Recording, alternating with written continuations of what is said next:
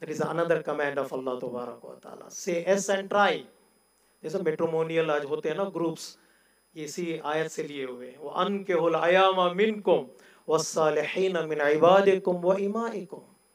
Try your best to marry, to arrange and facilitate the boys and the girls, the men and the women to marry.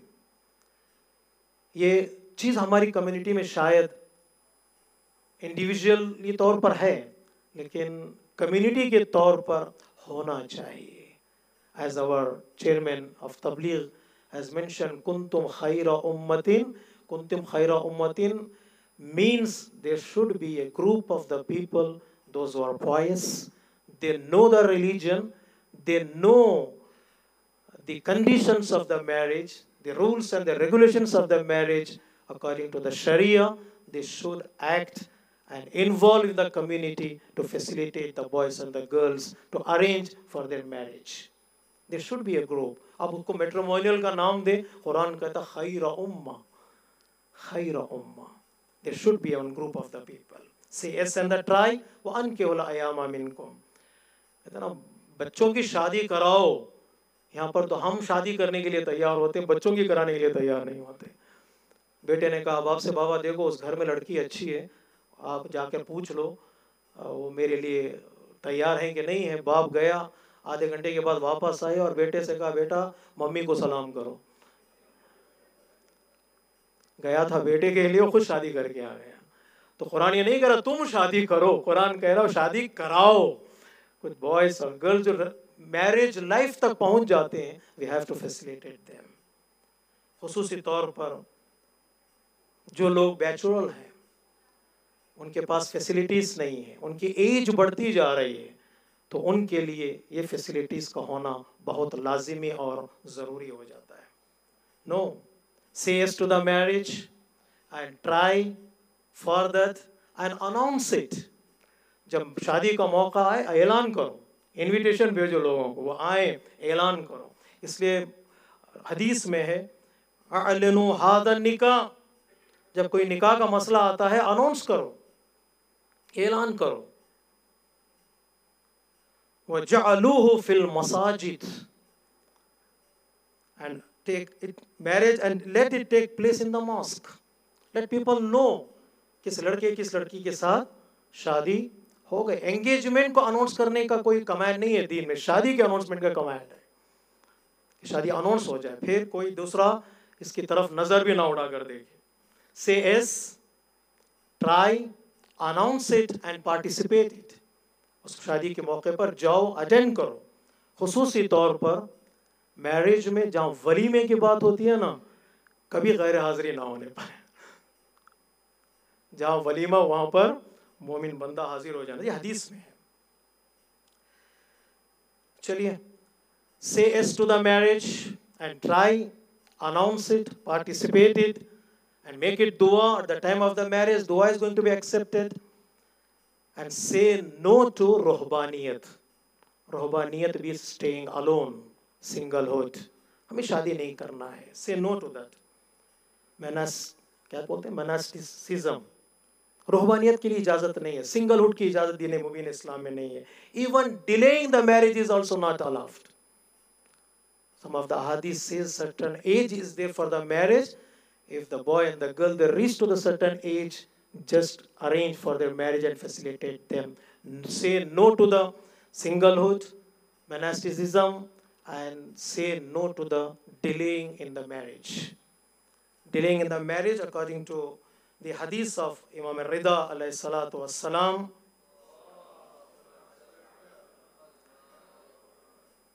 Imam has mentioned, innal abkara idha adrakna ma tudrikun nisa fala dawa'a lahunna illa al-ba'ul. When the girls reach to the certain age, you have to arrange and facilitate her for her marriage. There is no any other option except marriage. وَإِلَّا لَمْ يُؤْمَنْ. Otherwise, the corruption will enter into the societies. From here the problem starts. हम problems को कहाँ ढूंढते हैं? हदीस problem कहाँ कह रही है? Problems from here the problem starts. अगर हम उनके लिए सेलेक्ट नहीं करेंगे, then they will select for themselves and we will be regretted. ये मैरिज है, ये मैरिज के बेनिफिट्स हैं, जैसे मैं नमाज जुम्मा के खुतबे में मैंने बताया. The spirit of the marriage, the fruit of the marriage is the children. Because of this, the seminar is organizing. Be with your child, protect your child. ये कहाँ से हम ले रहे हैं? कुरान इसके बारे में क्या कहता है? As the brother Zain has recited this ayat, Ya ayyuhalladhina amanu qu anfusakum wa ahlikum nara. Here nar doesn't mean the fire of the hellfire. Fire, everything that brings corruption and the problems in the life of the children is considered as fire. Sometimes fire, this cell phone. Sometimes fire, the thoughts that is coming from the outside. Maybe sometimes the friend of a child will come fire. आग कभी कभार नजर आती है, कभी आग नजर नहीं आती है. हम जो आग देखते हैं वो जिस्म जलाती है. कुरान जिस आग के बारे में कहता है वो दिल जलाता है. कुरान मजीद में भी बाज़ आयतों में है क़यामत के दिन आग, एक आग है जो बाहर से आती है जो हमारा जिस्म जलता है. Another fire will start from our heart. नहीं, सूरह हुमज़ा आप पढ़िएगा इंशाल्लाह आज की शब. The fire starts from our heart, inside the human being. कभी फ्रेंड भी हो सकता है, एक फायर हो. डिटेल आप अच्छी तरह जानते हैं. Number 2, asking them to stay on the path of Allah तबारक व तआला. मुझे बताइए कितने दिन हो गए हमने अपने बच्चे या बच्ची से बात नहीं की, whether they are on the right path or not. The first advice from Hazrat Luqman to his son is, Ya bunayya la tushrik billah. The path of Tawheed, the path of monotheism. जिस दिन अल्लाह भुला दिया जाता है वहाँ शैतान enter होता है. मिनल जिन्नति वन्नास. जहाँ वसवसा वहाँ आता है जहाँ पर इंसान अल्लाह से खुद को दूर कर देता है या अपने बच्चों को दूर कर देता है. The wasiyat, the advice, the admonitions of Hazrat Ibrahim and Hazrat Yaqub to their children is, Fala tamutunna illa wa antum muslimun. मरो तुम इस्लाम पर मरो. Die on the path of Allah Tabarak wa Ta'ala. Die on the state of fully submission to Allah Tabarak wa Ta'ala. It is the solution that I am going to place in front of all the parents. देखो हमारे बच्चे का दीन कैसा है, मुवहिद है या नहीं है, मुसलमान है या नहीं है. Sometimes we lost our children because of their deviation, because of their corruption. Not only this, the third point is the seeking the best for them. हज़रत इब्राहिम को अल्लाह ने कहा हम इमाम बनाएंगे. हज़रत इब्राहिम ने कहा this imamat should go in my generation too, offspring too. وَمِن ذُرِّيَّتِي. This is the love of the father towards the children. नहीं? وَمِن ذُرِّيَّتِي. इमाम बन जाना कमाल नहीं है. Imamat should transfer into the next generation. For the imamat, we are having a lot of conditions. That Hazrat Ibrahim, the awareness of the Ibrahim, the love of the Ibrahim towards his children, offspring is وَمِن ذُرِّيَّتِي. Yes, take care of your children. Ask them to stay on the right path. We are going to give imamat to your children too. فَلَا يَنَالُ أَهْدِ الظَّالِمِينَ. This imamat will not reach to the unjust people. Number 4, asking best of them. बच्चे भी अच्छे हों. You have to ask from Allah Tabarak wa Ta'ala. Wherever the dua of Hazrat Anbiya are there for themselves, they included their children with their dua in Quran. We are successful. We have to try our best to make our children successful too. Best of them. Rabbana hablana min azwajina wa dhurriyatina qurrata ayun. Qurrata ayun, make them the joy of our hearts and our eyes. जब बच्चे को देखें तो खुशी का एहसास हो, बच्चे को देखें तो आंखों में ठंडक महसूस हो. These are things that can be without training them, without nurturing them on the right path. Not only that, Hazrat Zakaria asked from Allah Tabarak wa Ta'ala, Qala Rabbi Habli min ladunka dhurriyatan tayyiba. Not only one child or two children, but Hazrat Zakaria is asking whole complete zurriya offspring should be pure on the right path. Zurriyatan tayyiba. And then we have to include them in our duas. रब्बना रब्बी जअलनी मुकीम अस्सलात व मिन दुर्रियती. दुआओं में कभी भी किसी नबी की दुआ में सिर्फ अपने लिए नहीं कहा, परवरदिगार मुझे और मेरे बच्चे, मैं और मेरे बच्चे, मैं प्रोटेक्ट करो अपने आप को, मेरे बच्चे भी प्रोटेक्टेड हो. My Lord, make me and those believers of my descendants keep up prayer. Our Lord, accept my prayers. रब्बना तक़ब्बल दुआ. मैं बच्चे को नमाज के हवाले करूं, नमाज मेरे बच्चे को बचा लेगी, नमाज मेरे बच्चे को बचा. इमाम खुमैनी रहमतुल्लाह अलैह ने बड़ा खूबसूरत जुमला कहा था, अगर नमाज की तरफ बच्चों को नहीं लाओगे तो फिर फसाद की तरफ दुनिया आपके बच्चों को ले जाएगी. बच्चा अगर मस्जिद का हो गया, या अय्याम फातिमिया चल रहे हैं सलामुल्लाह अलैहा, अगर मजलिस का और मस्जिद का हो गया तो आपने बच्चे को 50% प्रोटेक्ट कर लिया है. अगर नहीं हो पाया, it's very dangerous.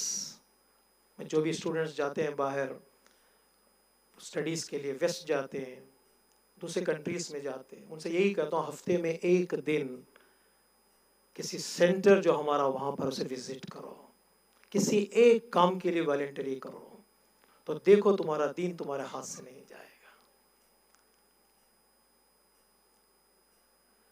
Yes, not only in this world, we want our children with us in all aspects, in our duas, in our prayers, in positions, in status, the divine status, everything.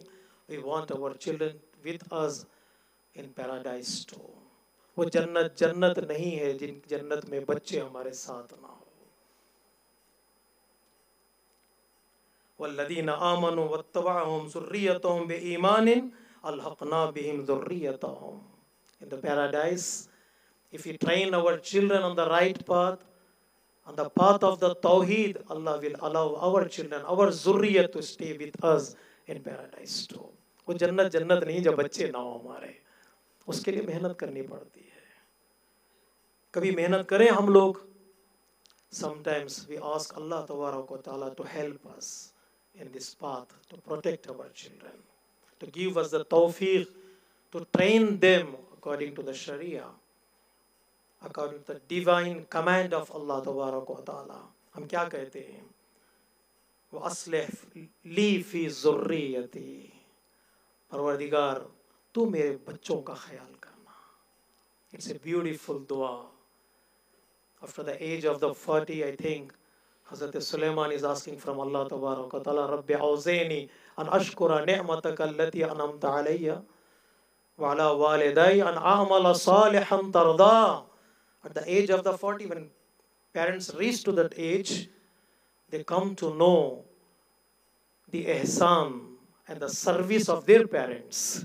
जब हमारे आगोश में बच्चा आता है तो हमें हमारे माँ बाप याद आते हैं. बच्चा जगा देता है पेरेंट्स को, सोने नहीं देता, बीमार हो जाता है, भूख से रोता है, बोल नहीं सकता. जो रात भर सोता था, उठता नहीं था, अलार्म पर अलार्म बजता चला जाता, उठता नहीं था, एक बच्चे की आवाज़ पे उठ जाएगा.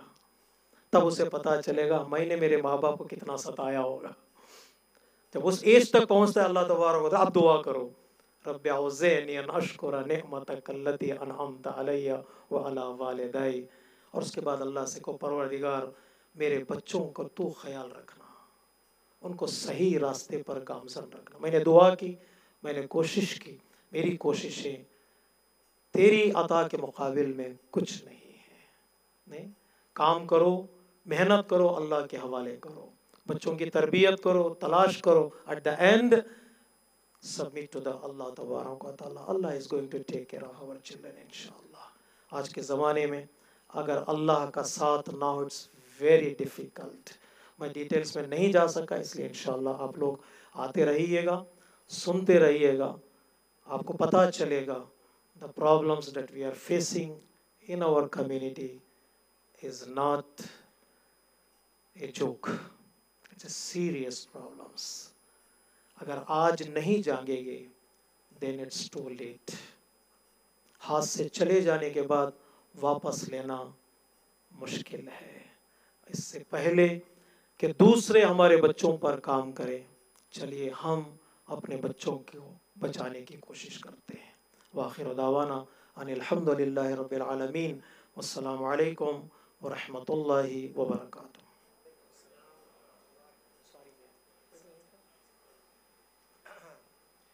Dear patient participants, we are ready for a tea break. A couple of points. I'd like to ask the dignitaries to stay seated on their seats. Inshallah, will be served.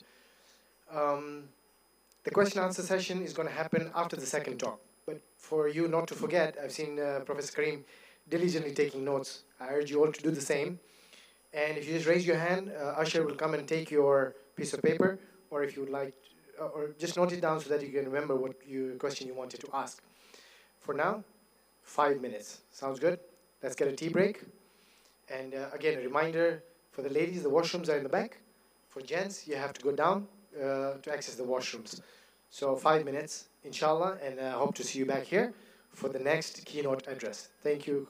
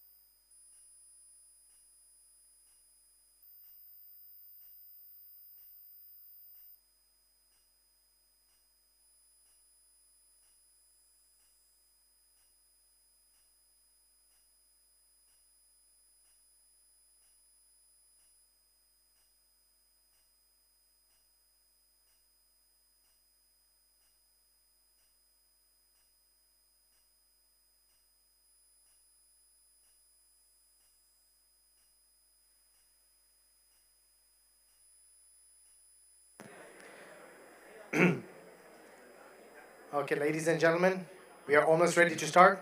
If you could slowly start taking your seats, you can take your tea with you so we can start. Asante sana.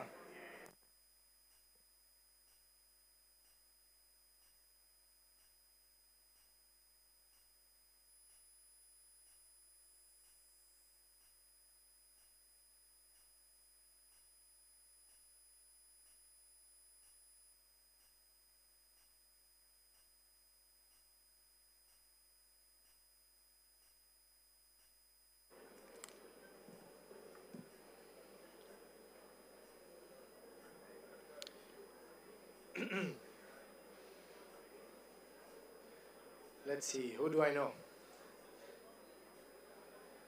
Hi, Sadiq Bhai Datu. If you can take your seat. Mr. Jusap. Hi, Basi. Mudassir. Hi, Basi. Take your seats.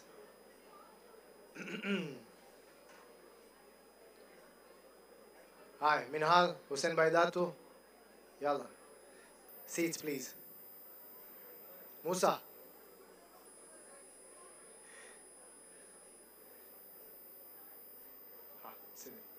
Said Adil, could you join us on the top table, please? It's protocol. Met you. Okay. Brothers and sisters, for our second keynote speech, all the way from Canada, we have Sister Barak Hussein, an Iraqi Canadian. She's a registered psychotherapist practicing in Ottawa. This year, she completes 15 years of this work. She has a BA in psychology. One second. Can the lady side settle down, please?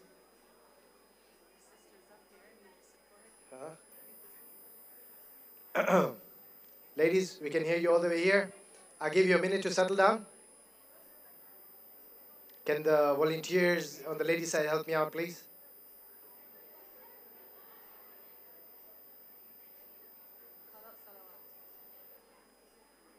Can we recite aloud salawat, please? Allahumma salli ala Muhammad wa ali Muhammad.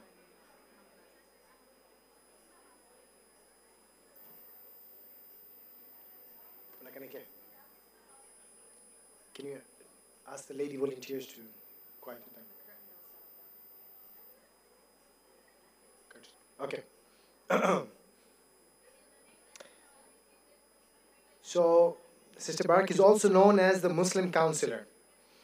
And she's a passionate public speaker in Muslim mental health, social justice, and also does poetry. She has worked locally is in Canada, I guess, and internationally in Iraq and associated with Ayatollah Sistani's office. A number of documentaries. She's worked with Muslim Vibe and Safir TV and Imam Hussein TV. So she brings a lot to the table, and she's a guest here. So it's not like we're having Say the Deal, that if you miss a point that you can get back to him. We only have her for a limited time, so I urge you, make the most of it, take notes, ask questions, and let's make the most of it, right? So can you please recite another salawat to welcome her to the podium? Salawat. That's for 2 minutes. What can you do in 2 minutes?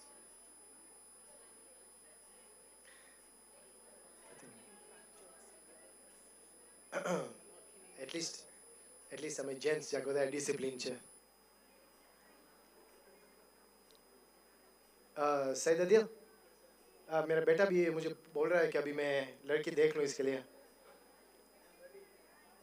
So क्या हो, ऐसा भी कुछ नहीं होगा मेरे साथ. Super, I think we're ready for you. Allow salawat again, please.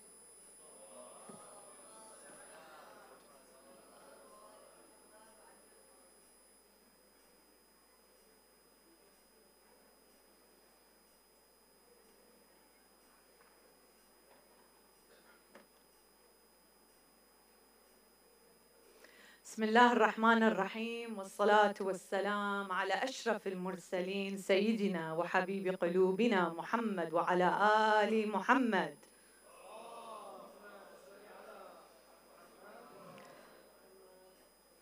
Bismillah ar-Rahman ar-Rahim. In His name I begin with the best of blessings on the noblest of prophets and the Lord and beloved of our hearts, Muhammad and his holy progeny, salawat.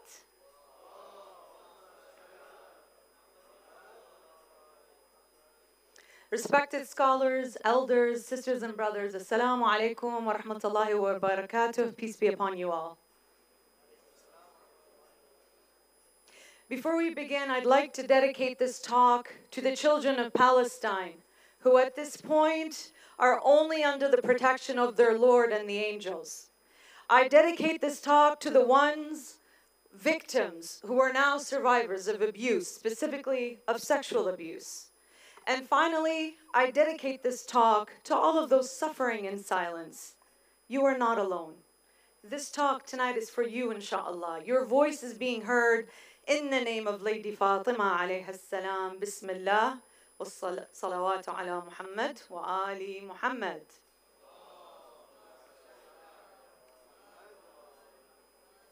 I commend this community in taking the initiative to creating this safe space to learn and explore this much needed seminar in order for us, all of us here, to heal and protect our children and youth from abuse that they may have experienced or they may in the future.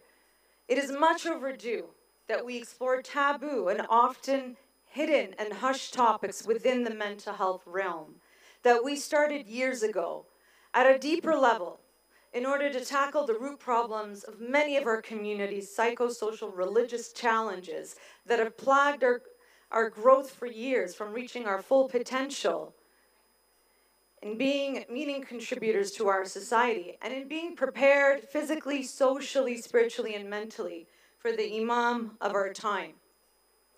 Allahumma salli ala Muhammad wa ali Muhammad.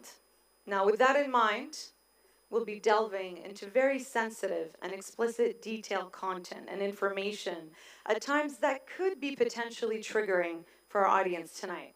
And so with this trigger warning, if anybody is impacted by what is presented and may need a moment, please do feel free to leave the room, for a little bit for a breather and gather yourself. And if anybody does need to talk to a professional, please do reach out to the local therapist you have here, or you can use Nasiha phone line for free for counseling supports. Now, if you do leave the room and are okay, just give a thumbs up or okay.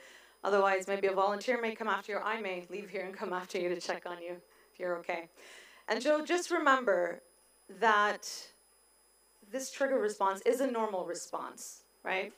Because some of the content tonight could evoke that, or even this entire weekend. And so it would be valuable and helpful to get the supports that you may need in your healing journey that may have impacted you or perhaps your children. Our psychological and religious development have vital roles in helping us to understand the world around us.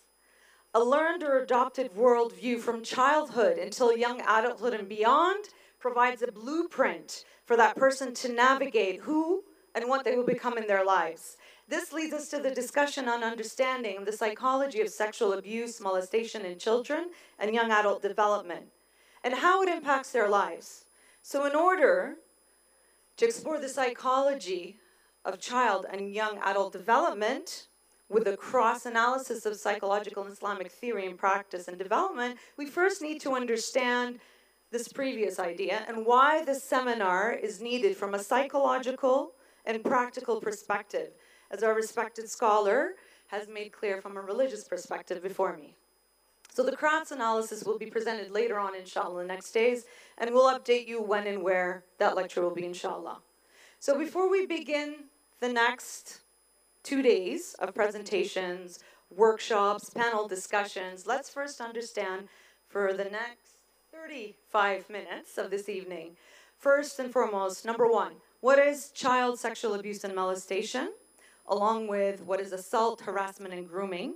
Number two, the long-term psychological effects of sexual abuse, the behavioral effects of sexual abuse, interpersonal, number 5, the physical, and number 6, the community and societal effects of sexual abuse, and why such a seminar is so needed from a psychological perspective. So number 1, what is child sexual abuse and molestation?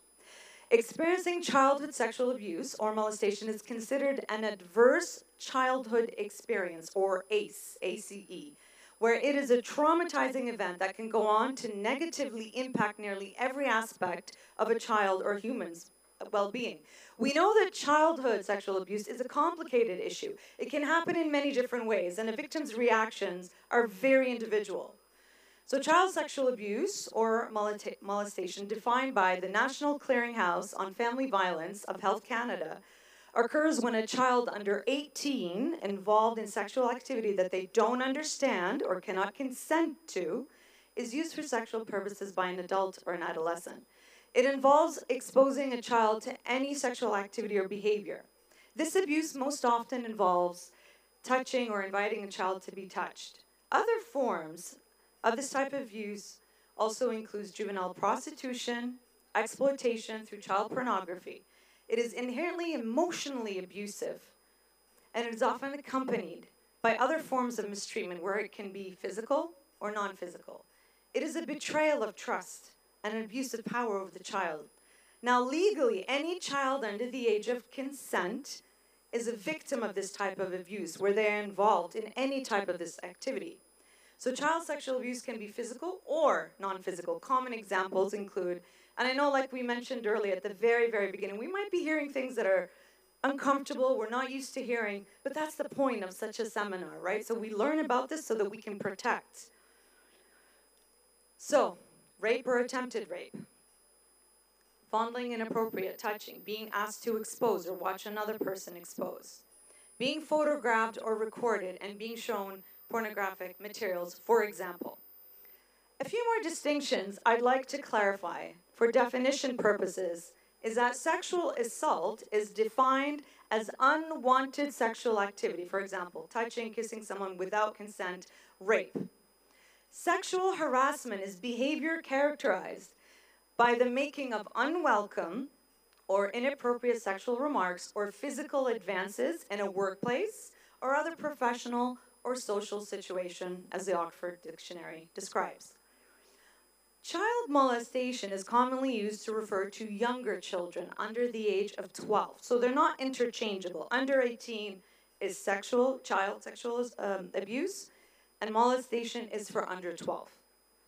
So this is the crime of engaging in sexual acts with minors, including the touching of private parts, exposure, taking pornographic pictures, rape, inducement of sexual acts with the molester or with other children. The word sexual assault, this term, refers to sexual contact or behavior that occurs without explicit consent from the victim. Some forms of this assault includes attempted rape, fondling or unwanted touching, forcing a victim to perform such acts. Sexual assault, in the context of this seminar, is in reference to a pattern of sexual abuse to a child that happens over a period of time. Now, potential short-term effects of child sexual abuse could include, and these are things to watch for your children, or things that perhaps you've noticed in the past. Increased illness, body aches, or other physical complaints, poor attendance or performance at school, difficulty concentrating or memory loss, mood changes, regressive behaviors, sleeping and eating disorders, lack of self-esteem, nightmares, self-harm or suicidal thoughts, self-hatred or reduced self-esteem, disinhibited behavior, zoning out or not listening, focusing, and Michelle will get into the long-term effects shortly. One more concept we should become familiar with is the word grooming. It is the manipulative nature that many sexual offenders use to get close to their victims, can cause, through ongoing thought distortions, self-identity issues, relational harm, and isolation with the child. So grooming describes the preparatory stage leading up to child sexual abuse and exploitation, often undertaken to do what? To gain the trust, and or the compliance of the child or the young person, and to establish secrecy and silence to avoid disclosure. So a child or a young person's parents, caretakers, or other significant adults, including organizations, may also be groomed by somebody intending to harm the child. Grooming may occur in person as well as online, especially in this digital age. This includes a range of behaviors and or written or verbal communication. Can we have a loud salawat?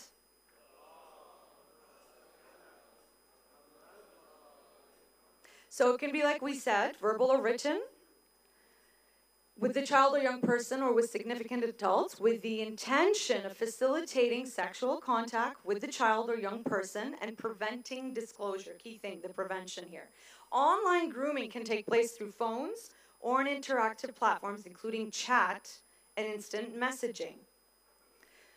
Could be on apps, social media, which is the most common, in gaming, right? Gaming.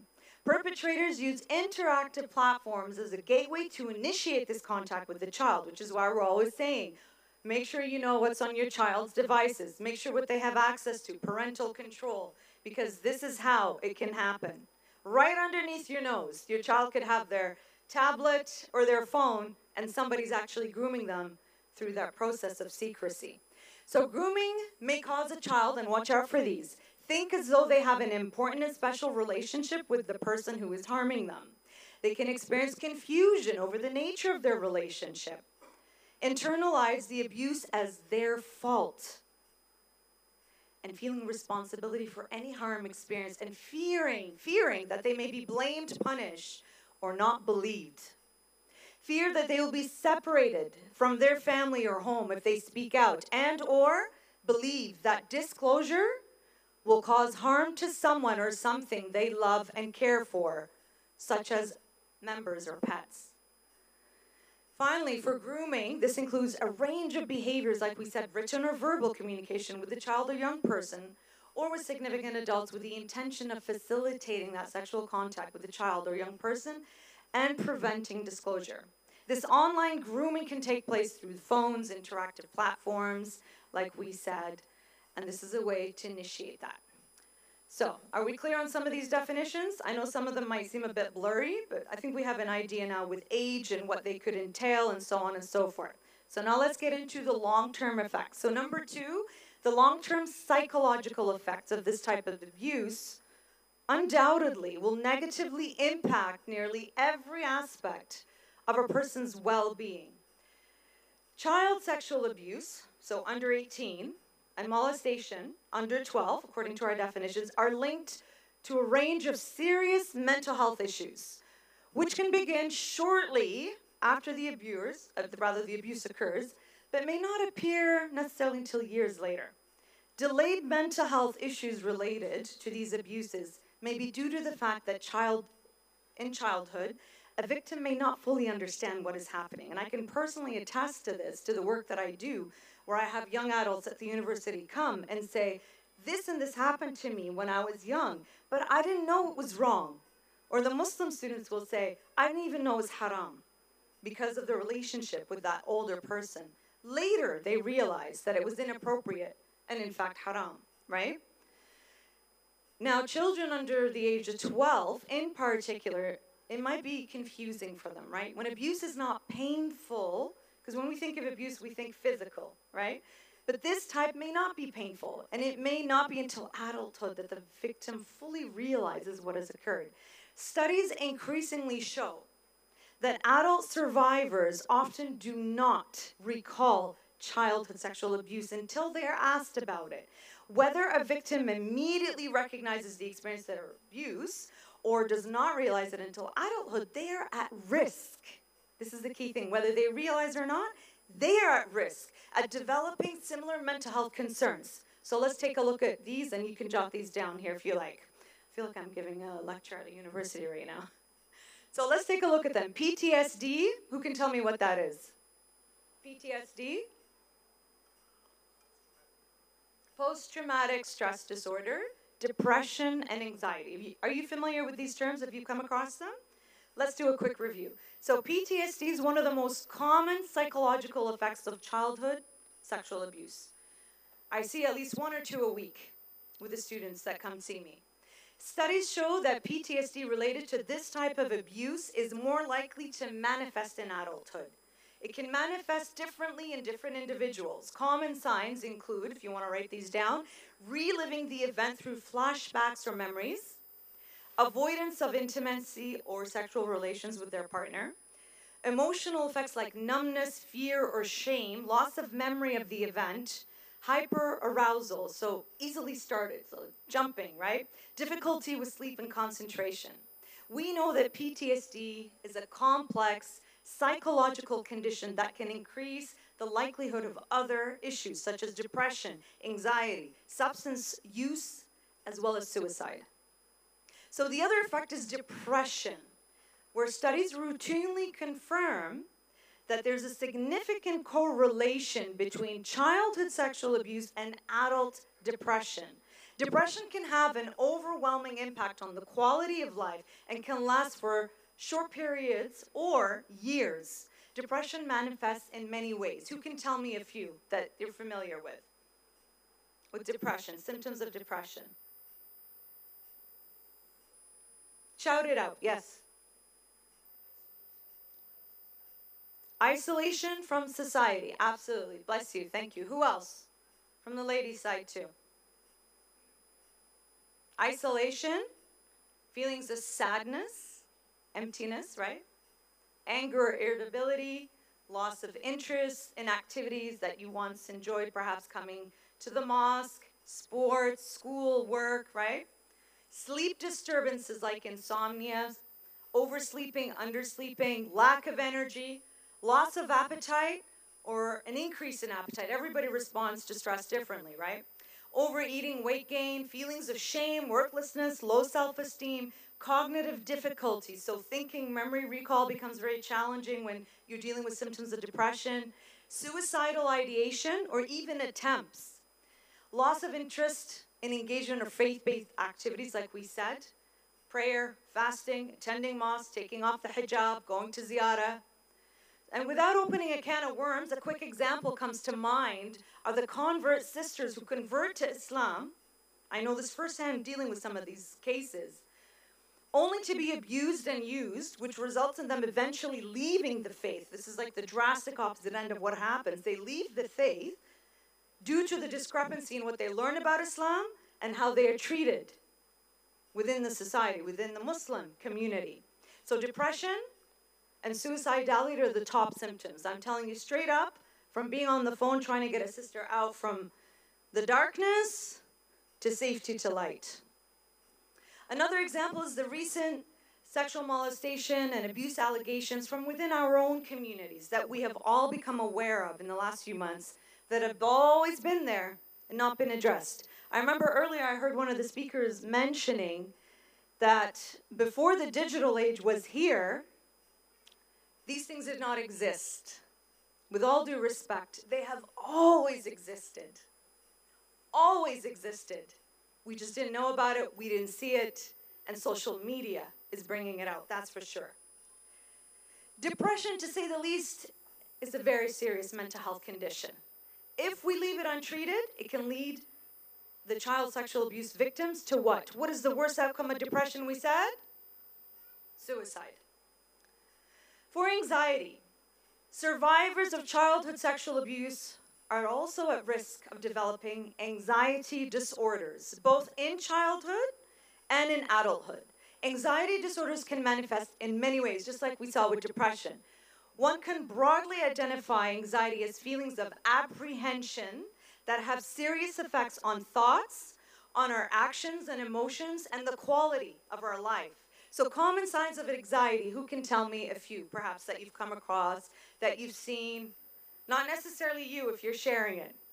I can tell you very openly that I learned early on in high school that my stress response is anxiety. I was sitting in an algebra class one day, and all of a sudden my hands were sweaty, shaky, and then my breathing became very intense and I passed out. The next thing you know, I was taken on a stretcher to the children's hospital. I was 16 at the time.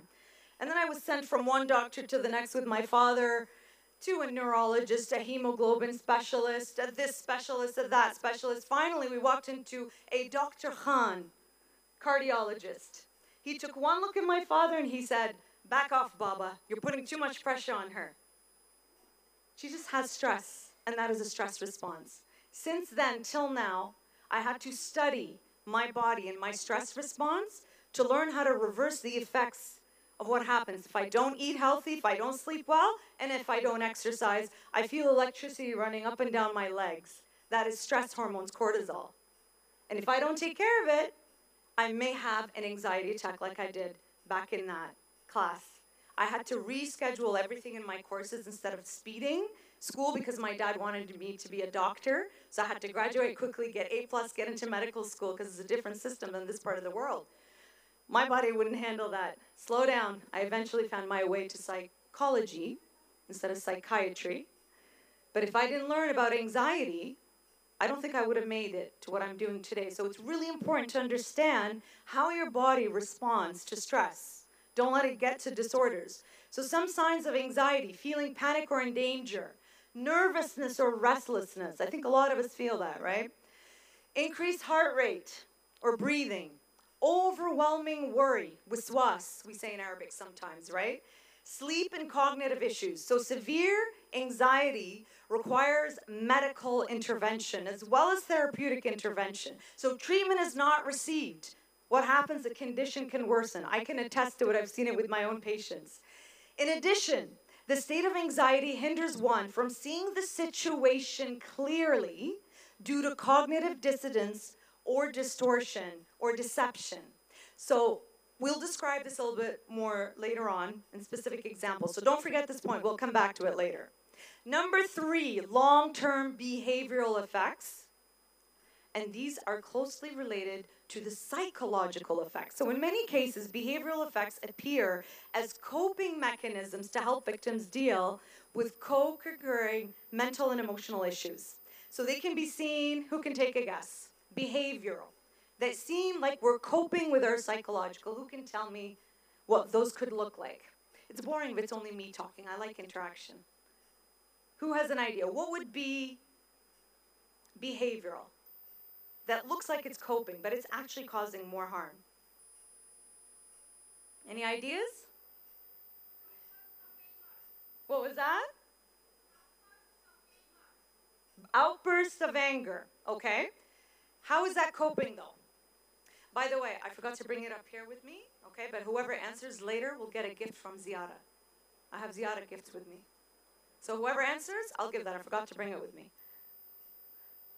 Oh, there we go. Now we have more answers. What was it? Mindfulness. What was that? What did the... Mindfulness. Mindfulness. But that is a positive coping strategy.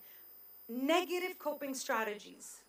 Okay, let me give you one example. Maybe it'll help you with another. Yes, Uncle. Okay, so these behaviors occur. But I'm thinking more deeper, such as substance abuse. Huh? Drinking alcohol. What was that? Drinking alcohol. Thank you. That's I'm saying it right now. Substance abuse, absolutely. So we all know that substances are prohibited, whether it's drugs or alcohol, in our faith, right? However, their reach is more accessible when one is struggling with their mental health. The lines are blurred. This will make me feel better. I can perhaps do this better or that better, right?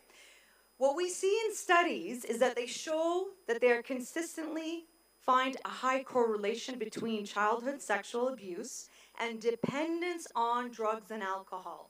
One study conducted on adults and an inpatient substance abuse detox center found that 81% of women and 69% of men reported physical childhood sexual abuse.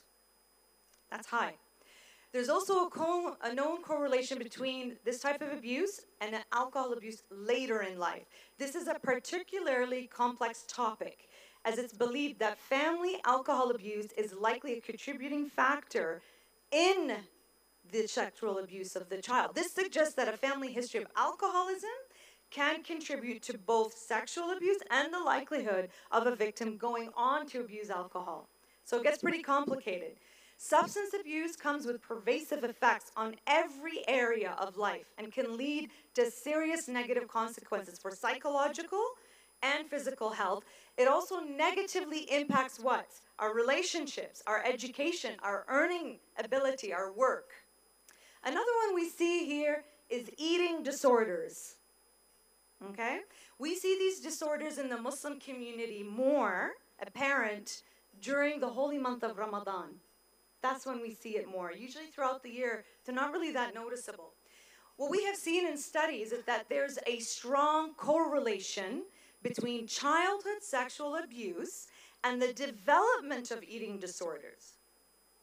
Eating disorders can take several forms, including, and I'm sure you've heard this, if not, take note, this is important, anorexia nervosa, bulimia nervosa, binge eating disorder, rumination disorder, avoidant or restrictive food intake disorder.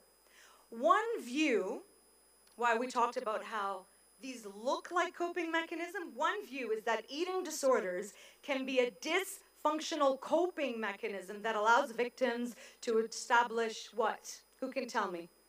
A sense of ahsantum, control over the body. Eating disorders are highly dangerous and can lead to malnutrition and a host of other physical conditions and eventually death if not treated. Number 4, long-term interpersonal effects of sexual abuse show themselves in sexual risk behavior. Victims of these abuses are more likely to engage in these risky behaviors. What are these behaviors linked to? They're linked to sexual abuse in childhood and accompanied by many negative consequences, including higher likelihood of further sexual abuse, teenage pregnancy, sexually transmitted diseases, and HIV. These types of behaviors can take many forms. Some of the most common involve unprotected, multiple partners, and sexual activity at an early age.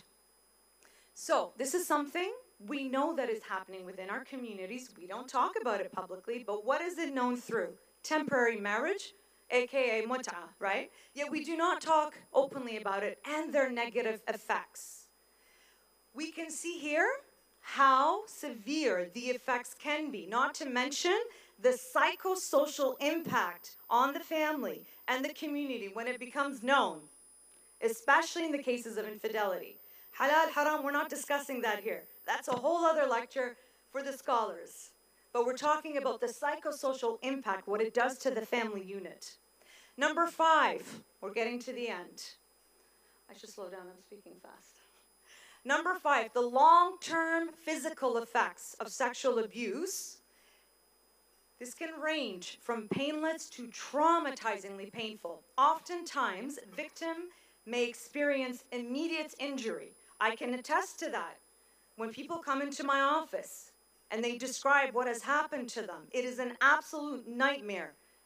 And inshallah, you never have to experience it or your loved ones. But we see STIs, pregnancies, and so on and so forth. However, childhood sexual abuse is also linked to many long-term consequences for physical health. Data shows that adult survivors of childhood sexual abuse are at a higher risk of developing. Look how interesting this is. It doesn't mean you have this because you may have been abused in the past. However, heart disease, cancer, diabetes, obesities, STIs, and teen pregnancy. In addition to these direct physical consequences, of course, the psychological, emotional, behavior effects contribute to poor physical health and associated conditions. So let's look at the correlations here with everything we've just discussed so far. Depression and anxiety, we know, can lead to suicide, suicide attempts, and self-injury. Sexual risk behavior can lead to increased rates of STIs, HIV, pregnancy, and yes, even abortion. Substance abuse poses a high risk to physical health in many ways, including a risk of lung disease, heart disease, liver disease, kidney failure, stroke, cancer, dental problems, nerve damage, HIV, hepatitis C, heart infections, skin infections. Eating disorders lead to a wide range of serious physical health conditions, including starvation, malnutrition, cardiovascular problems, gastrointestinal issues, neurological issues, as well as hormonal imbalance. The physical effects of these abuses are highly complex, which are closely tied to the psychological and behavioral health of a victim. Psychological symptoms can manifest as, like we said earlier, coping mechanisms for dealing with the unresolved trauma of these childhood abuses. It is important to keep in mind here the level of support, and please hear me, my dear community, the level of support a survivor receives can have a direct influence on long-term outcomes. One survivor might get counseling early and go on to experience a positive mental, emotional, and physical health. Another victim may never receive treatment and go on to experience any combination of the many possible effects presented and discussed. With a combination of medical intervention, therapy, medication, family, community, and faith, I always include faith in treatment because there is a high correlation, significant correlation between faith and our well-being. This survivor can find relief from the harsh consequences of childhood sexual abuse. One can also take this further to say that bringing the perpetrators to justice will also provide relief and the ability to move on in their lives as they finally get the validation and acknowledgement that they can help and get in their healing journey. Finally, number 6, and the community societal effects. Can we have a loud salawat?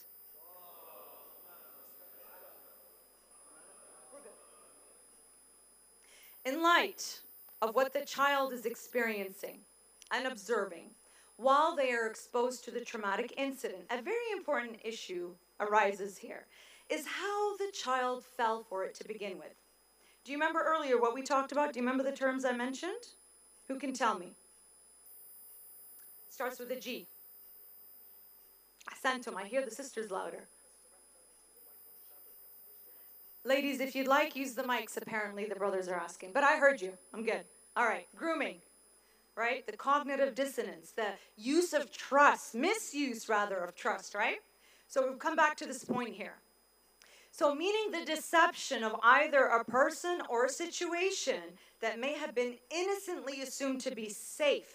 The point of cognitive dissonance or distortion or deception here that we spoke about earlier is important in terms of how this typically falls into these two institutions, the family or the religious. Statistics show that 91% of these incidences are from the people the child is familiar with. Allahu Akbar. And close to, such as family members, community members, as well as trusted religious figures. Trusted figures use their roles and positions to exert their power and abuse it, to sexually assault, abuse, molest, harass, all of the definitions that we spoke about earlier. The child or the youth, and another topic, not for this conference, but vulnerable women, whether they're widows or divorcees in our community, right? So just like we defined at the beginning, all in the name of their position. And to clarify, I did not say all religious figures. I said some, to be clear. The child or the youth become confused because they trusted this person. They went along with it. And for the most part, but later became aware that there was something off about that incident, that situation. Does this sound familiar? Yes, it should. Because as we know, this has been the case where? In the Catholic Church, as well as in the Jewish communities. And sadly, our own communities and societies have not been exempt from it at all. Examples as such that can be seen in our own religious communities range from masjid volunteers, teachers, trusted religious figures like we said before, and ziyarah group leaders. What are the short-term and long-term effects of these violations towards the child or the youth? All of what we have discussed already And in addition to the dissociation from these community figures and their trust in the world is shaken to the point where they could, and I have witnessed, where they leave the faith.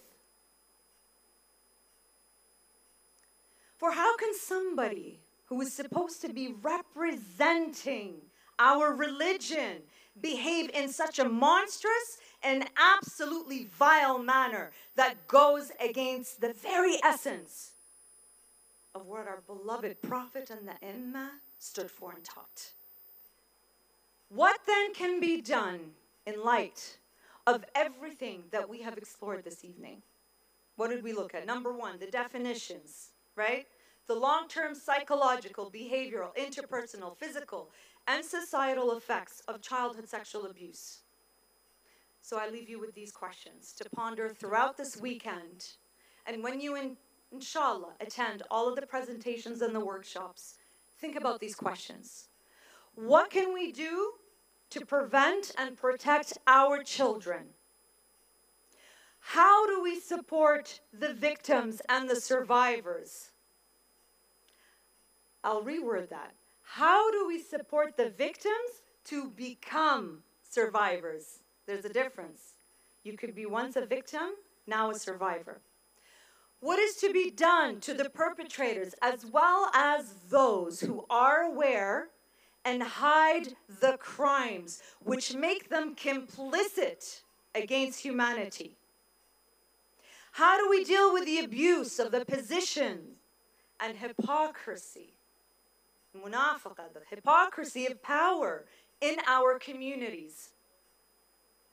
What would you do if this was your own child? And finally, would you keep quiet, or would you do everything in your power to protect them and seek justified justice using justified anger, which is taught in our faith, from the perpetrators?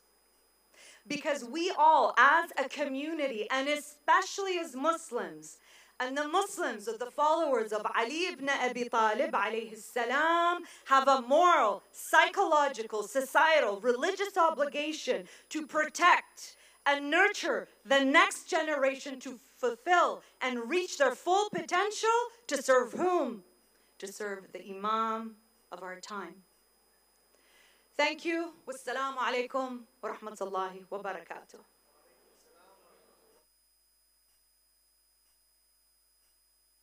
Give me mic. Yeah. Thank you very much, Sister Barak. Asante sana. A fair trigger warning was given and delivered. I want to make the most of it. Some claims have been made, and I would like to ask Professor Kareem to join us on the panel here, just to get some local context, please. Can you please recite a big salawat? Allahumma salli ala Muhammad wa ali Muhammad. Okay. I'm going to regulate the questions like this. If you have a question, raise your hand. The usher will bring you a mic.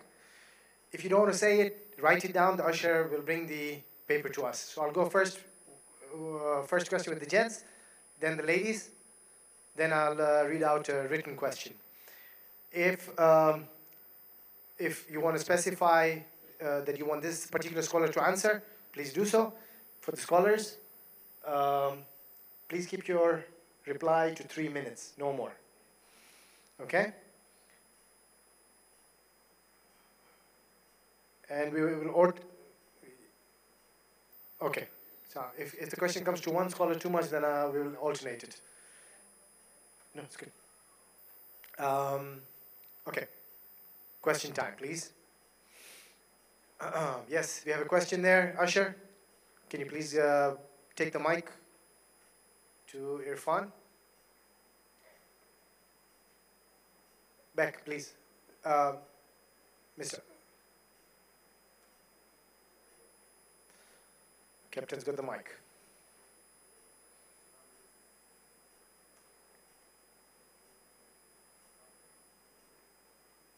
It is not meant to be, Captain, sir.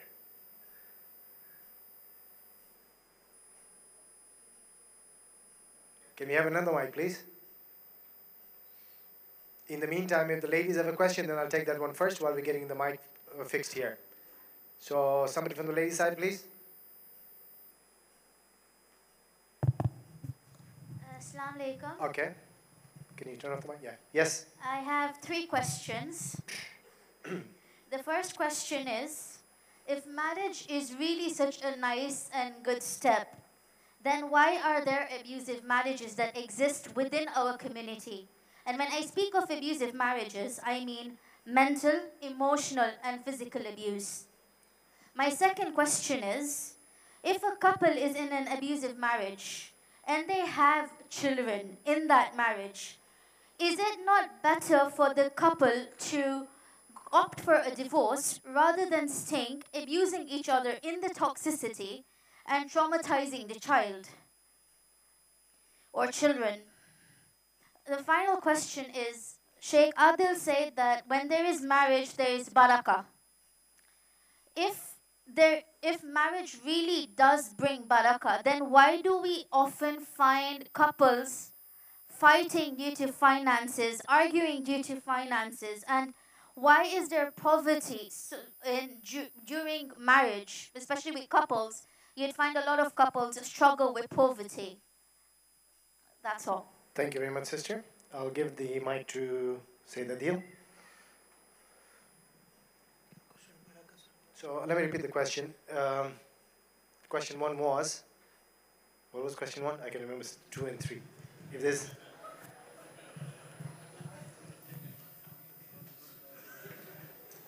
Marriage जो merciful है तो फिर इसमें abuse क्यों होता है?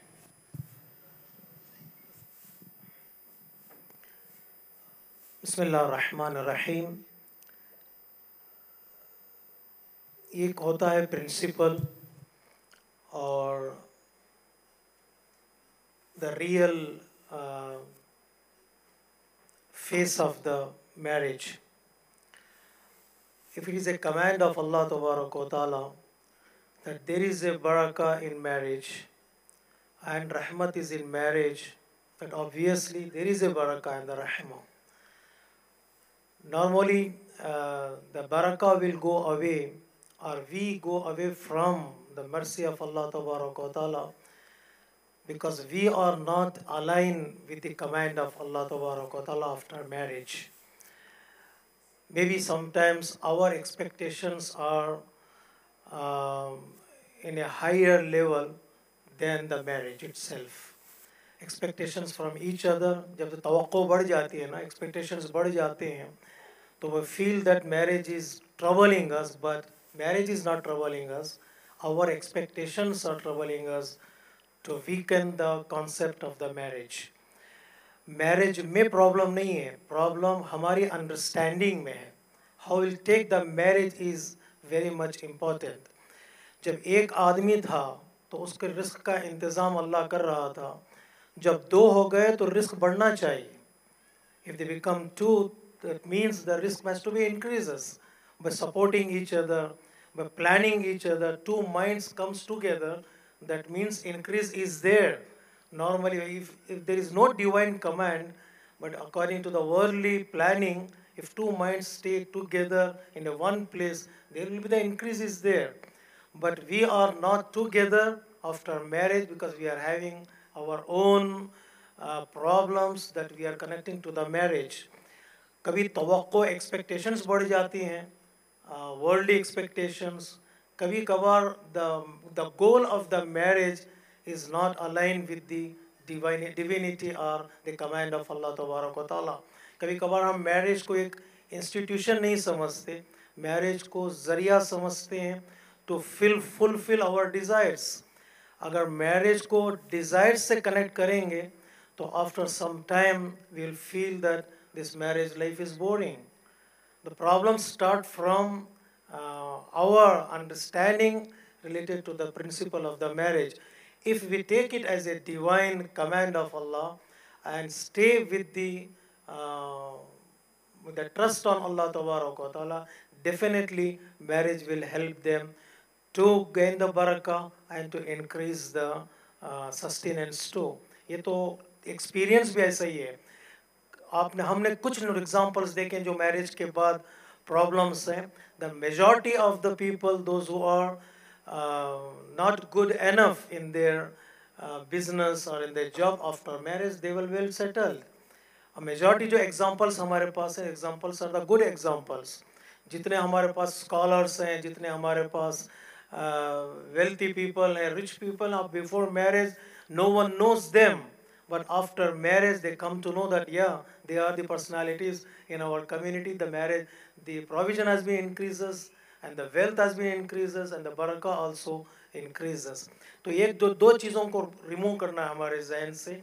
एक expectations, or though we don't relate the marriage to the material life, maybe barakah is there along with the poverty.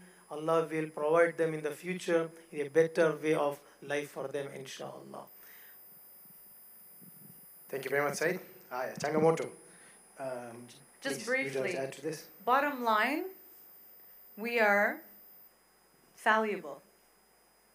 Men, women are fallible, right? We're going to do our best to try and fulfill what Allah has taught us in marriage. The reality is, some people are selfish. They're not going to follow. They're not going to do their best. All of the things we discussed earlier, right? Culture, family, influence, can make people feel, well, you know, I'm the man, I do what I want. You know, I was abused as a child, so I'm going to do what I want over my husband. Like, all these kind of mentalities come into place here. I always like to add the part about, what are your intentions coming into this marriage? Both of you, are you truly coming together to better yourself, going towards Allah subhanahu wa ta'ala? So you're going to truly do your best to fulfill half your religion as we are taught? Or are you there to gain for yourself only? So what are your intentions in the end when it comes to this marriage? You can have a beautiful marriage, or you can have a terribly abusive marriage. Depends on the intent of what you're putting into this marriage. So if you keep that in mind, and I hope it helps the sister who brought in that question, because I think it's a very valuable question.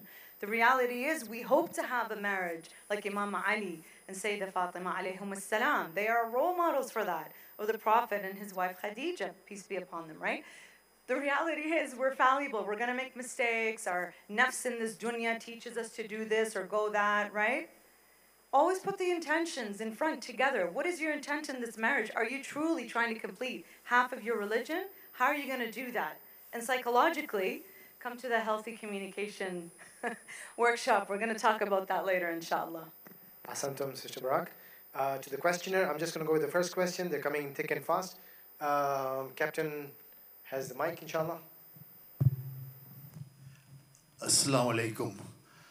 I have seen you address abuse in the context of sexual and physical abuse largely.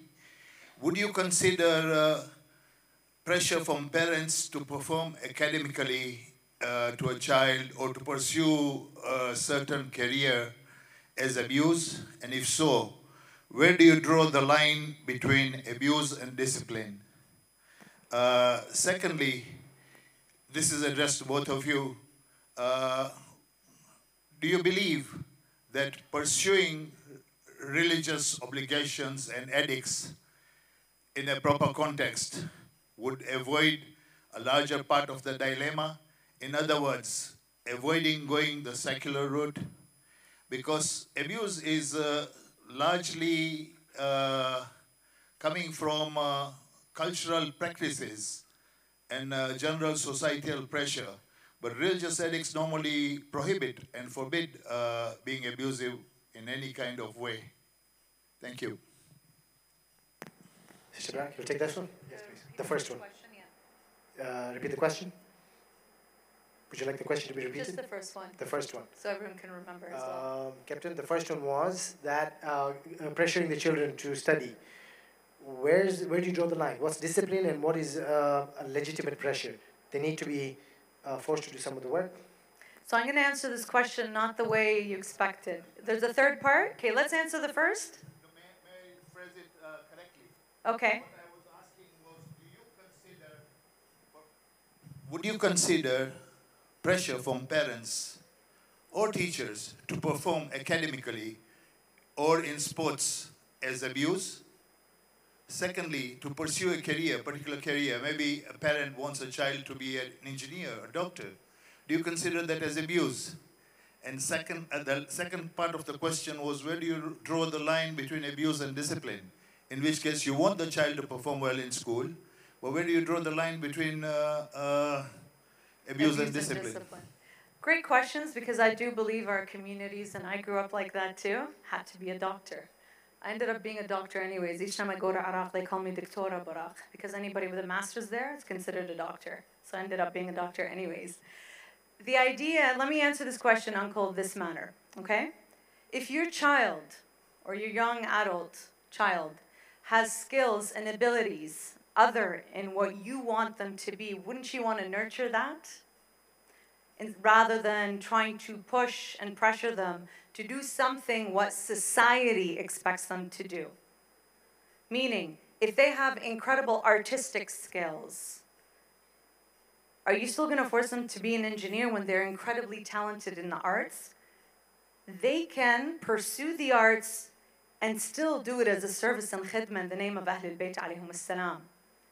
You can still make a meaningful career, because I guarantee you, and I'm telling you, especially working with young adults in university, most of the cultural Desi kids that I get, and Arab kids, and African kids, and Caribbean kids, all the ethnic kids, most of them are pressured into engineering or medicine, nothing in between. Rarely will I get the teacher or the lawyers. It's these two ends of expectations of society. Why? Because our society says there's prestige in these positions, right? It's like, wow, my son or daughter is this. But really, is it about you, mom or dad? Or is it about your child's abilities, their talents, what you nurture in them? Right?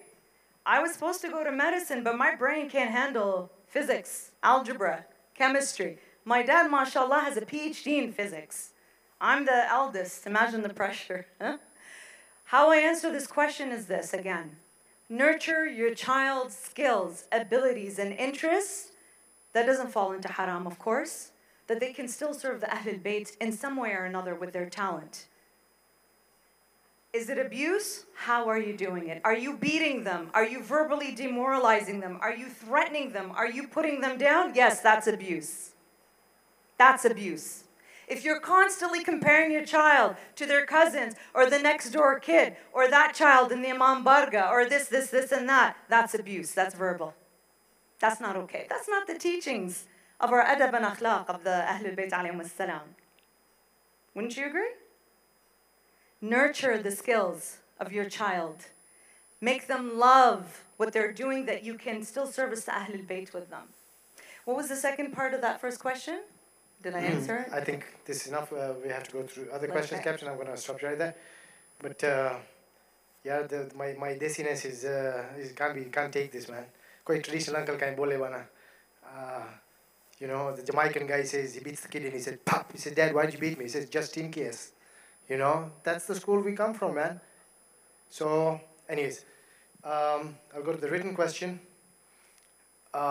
Say the deal. The question is that we're encouraging people to get married. Can we not now start organizing events in our Jamaat where spouses can meet?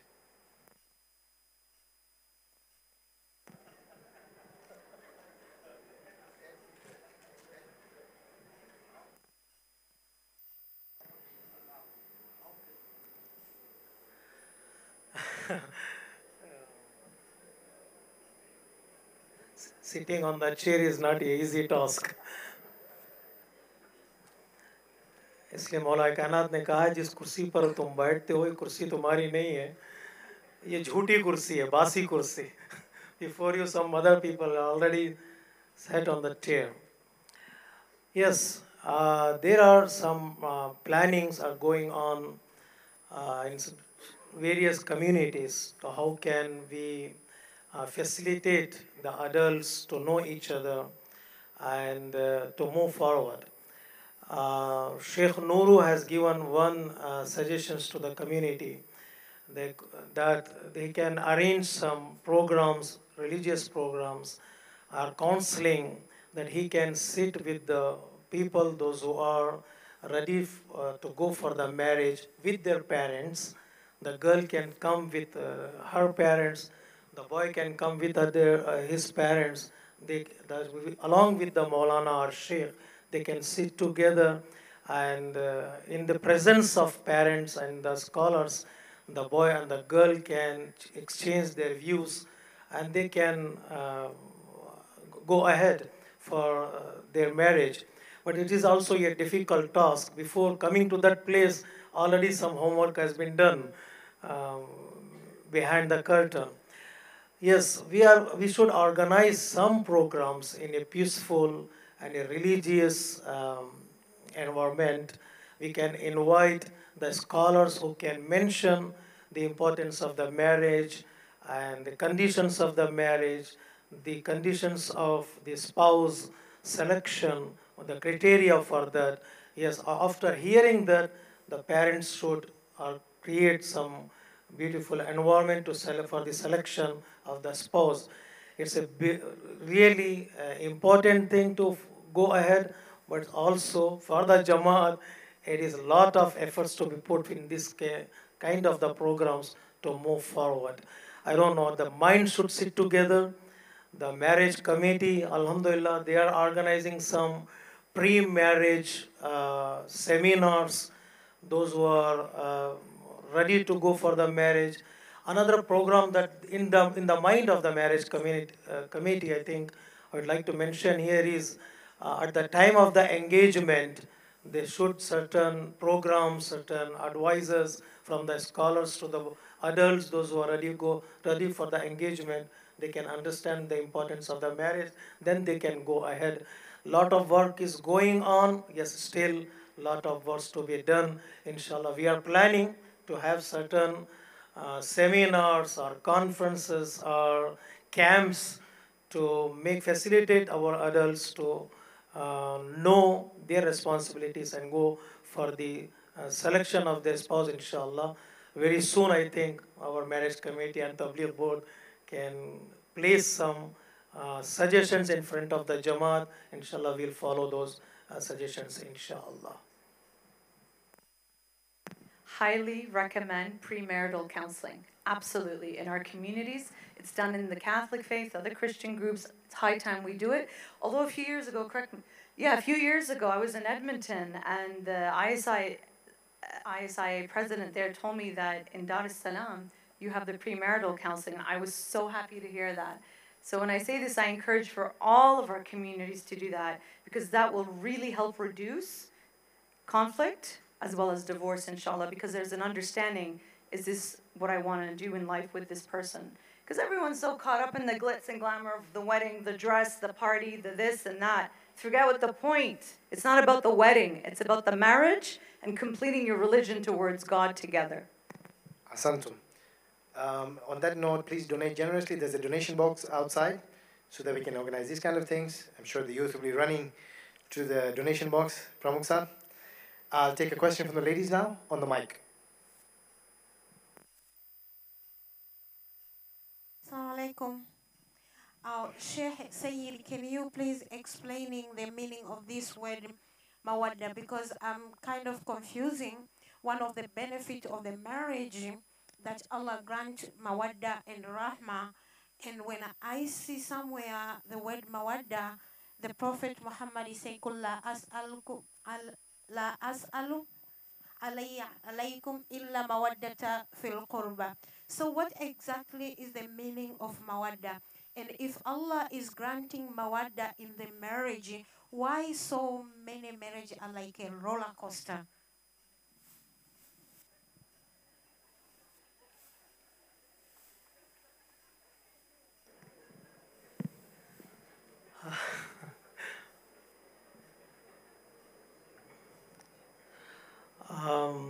We are converting the meaning of the mawadda into faida. Mawadda, normally our scholars are there, they can explain better than me. There is a slight difference between mahabba and mawadda. Now, mahabba means normally we'll translate as a love. आजकल दुनिया में बहुत बहस होती है love की. Love in certain stage because of the physical strength, maybe because of the busy schedule, maybe the level of the love decreases. for after certain time or certain age, the love will become weak. That's why Allah doesn't mention here that I am putting love in between husband and wife. The word has been used as the mawadda. Mawadda means love plus sacrifice, love plus taking care, love plus supporting each other. In the mawadda, the word sacrifice is hidden. That means, yes, at a stage, the love will decrease as the weekend, but the mawadda will be there, the care will be there, the support will be there, the necessity will be there. If the love with sacrifice come together, then the word mawadda comes forward. Yes, in the between husband and wife, love is there, but sacrifice is not there. Supporting each other is not there. Taking care of each other is not there.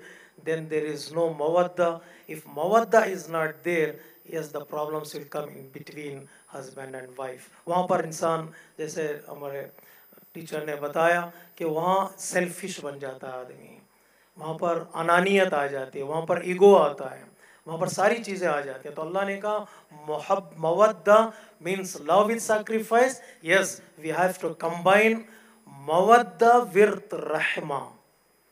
थोड़ा as बढ़ती है ना तो फिर मोहब्बत कम हो जाती है. Then rahmat comes forward. The rahmat means with sacrifice also come with the rahmah, and a beautiful environment will come in front of the couple, newly married couple, कि मवद्दत के साथ रहमत भी इंसान को सुकून अता करती है. Yes, we are not taking the word as it with the meaning of the mawadda. We are considering mawadda as a mahabba. तो normally mahabba कमज़ोर होती है तो मवद्दत भी हाथ से इंसान के चली जाती है. इसका ख़ास ख्याल करना बहुत ज़रूरी है. If we are loving Ahlul Bayt alayhi salatu wassalam, love of Ahlul Bayt with sacrifice, it's not easy to say I love Ahlul Bayt alayhi salatu wassalam. What an easy sentence to repeat continuously. We love Ahlul Bayt alayhi salatu wassalam. Are we able to stay on the path of Ahlul Bayt alayhi salatu wassalam? Are we ready to sacrifice our wealth and our life for the sake of Ahlul Bayt alayhi salatu wassalam or not? Just love नहीं है, love के साथ sacrifice to मवद्दत Ahlul Bayt alayhi salatu wassalam हमारे सामने आती है इंशाअल्लाह. The next question is going to be from me. I need to ask. I'm gonna play the devil's advocate. Listening to Sister Barak's lecture, I'm wondering how much is this first world issues? Does it relate to us? She's come from Canada. She had a genuine question that I'm thinking, is this really happening here? So I would like Professor Karim to shed some light, if he has any, with his experience in Tanzania. The question is, are these first world issues or we are experiencing them here? Assalamu alaikum. Can you hear me? What you heard from Sister Barak can be translated by many of you in the audience that maybe it is issues of the first world or high-income country or the West. But I can assure you, with the 35 years experience in dealing with children and their families, it is exactly what she has said in many aspects. And I'll give you two examples which says it all, two real examples. An 11-year-old boy developed paralysis of the lower limbs, both the lower limbs. And the parents have been to everywhere, including number of times to India, for all kinds of tests and investigations. And then somebody said, maybe you should go to Dr. Karim. So I kept the child on the bed and ignored the child deliberately while talking to the parents. Then I found his leg is moving actually, because he could bend his leg without having been noticed. Then I told the parents, you go out. I want to talk to your child. And then I asked him, what is the problem? and the whole story opened up, including marital disharmony, physical abuse, and sexual abuse. And when I confronted the parents, of course, not in confrontation like fighting with them or things, they actually, both of them broke down and confessed and agreed that this is a problem. I said, this is the diagnosis of your child's paralysis. You will get no other treatment anywhere except a proper counseling and getting back to normal. This is one example. So it says it all, many things. The other example is a 14-year-old girl brought to my clinic because she is pregnant. And I am not talking about an African Tanzanian. It is an Asian Tanzanian from the community who is brought to the clinic pregnant. And the one who brings her to the clinic is not his father, is not his boyfriend or whoever made her pregnant. It is a very respectable man who says, "Marathi bul થઈ ગઈ, હવે આ અંજામ છે, તમે help કરો આ પ્રેગ્નન્સીને કાઢી નાખો." હું નહીં કાઢી શકું, મારું કામ નથી. But I had sleepless nights thinking about what would have gone through this girl.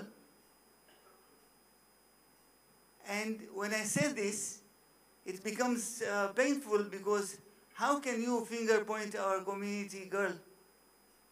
No, how can you point a finger to a respectable man in the community having done this? You are just creating a story. For heaven's sake, I have been to Hajj many times and I have pledged to Allah that give me the tongue to say the truth, only truth, and nothing else. These are two examples. And therefore, it is not an importation of what we are reading from textbook in the West or because they have got statistics and things. These are real things happening right here in our community. So, you asked me in the context of our community, very true. When you talk about somatization, means creating a physical illness, these children come with all kinds of problems. Every alternate Sunday, I do a neurodevelopment assessment. School ma dhyan nathi deto, aggressive che, mare che bija bachane. I have seen of recent times a 7-year-old boy climbing on the mother's back and hitting her on the back, hitting the mother until she gets bruises. And my wife, who helps me in the clinic, is the one who comes in to check upon her because I can't examine the lady. I said, "Sirika, can you come and please check this lady? She's complaining of bruises everywhere. Can you please tell me the extent of injuries?" And she says, "I feel faint. I couldn't see this girl, the injuries on this girl." This is from our community. It's not a story. And lastly, I want to say one thing, that the marriage can go on to rocks if you have wrong expectations. And I'll say this from experience because I came from a very poor background and there is no secret about it. And I'm very proud of my mother selling kitumbua and mandazi to raise me up. But when I got married to a middle, high average family. And therefore there was a mismatch. But with the God consciousness and with very strong religious background of my in-laws, my wife stood by me like a rock. We ate one meal a day for 4 years, and nobody knows, and today you knew it for the first time. It was only maharage or kunde for 7 days a week. And after 4 years, when I gathered some money, I took her for a meal outside in the hotel for the first time after marriage. She actually was so overwhelmed that she vomited the food.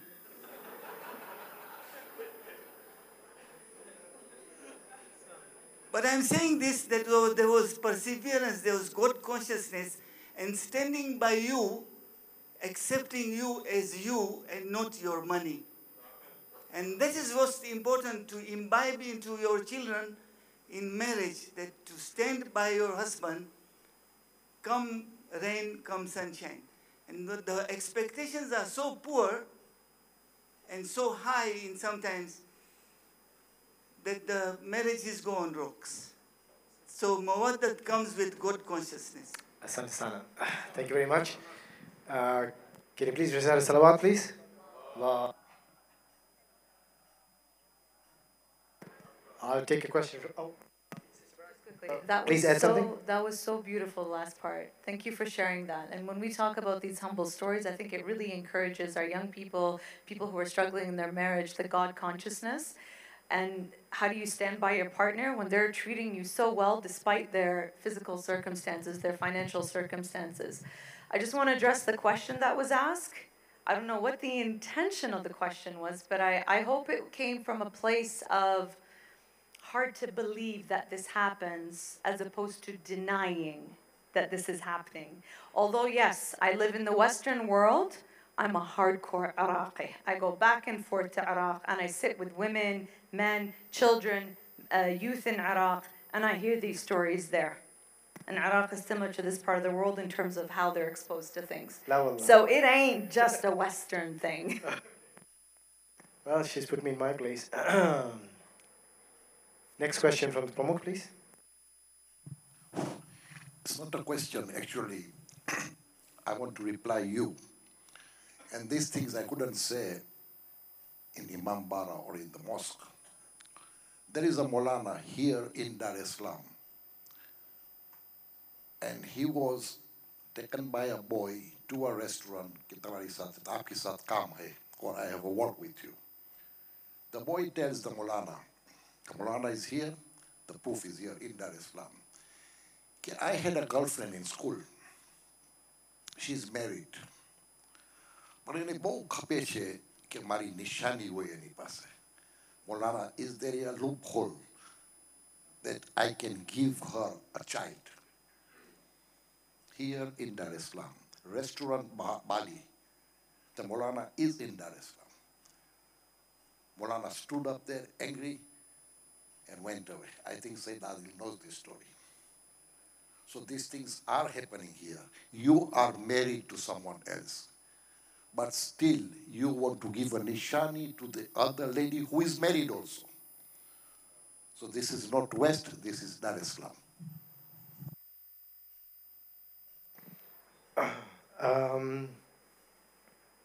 Wait, I'll take the question for the girls. I'll take a question for the lady side on the mic.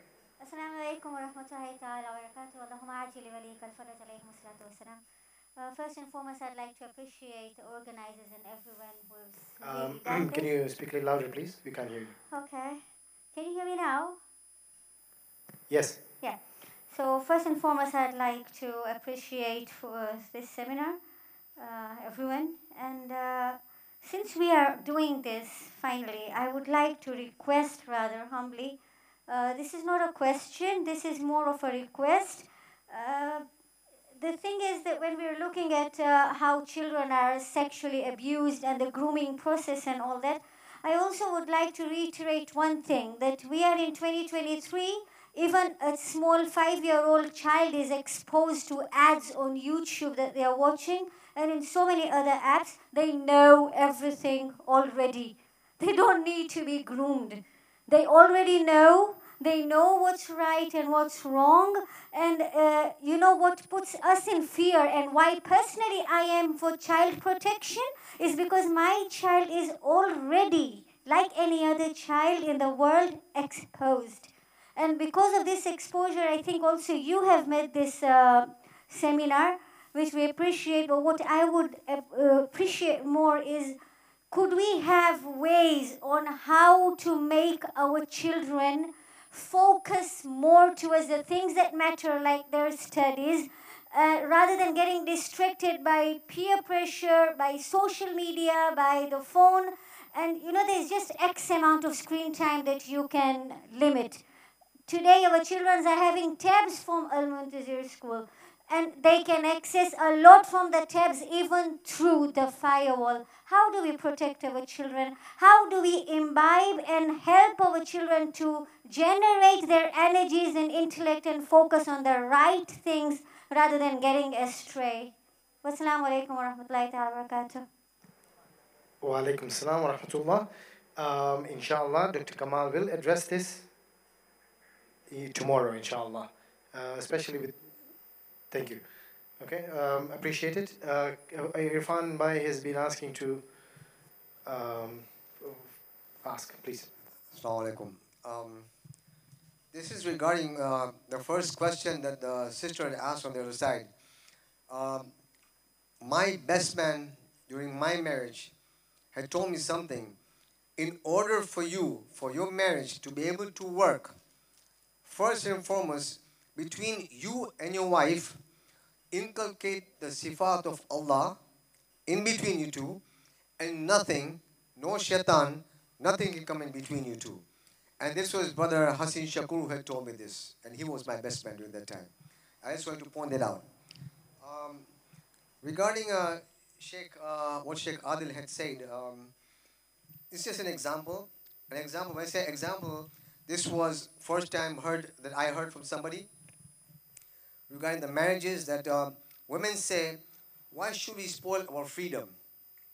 Why should we spoil our figures? Why should we go through so many issues? Then handle tantrums. And then in the end, there's a divorce. And the worst part, that sometimes nowadays a divorce happens when there's a child, and the child is the one who suffers.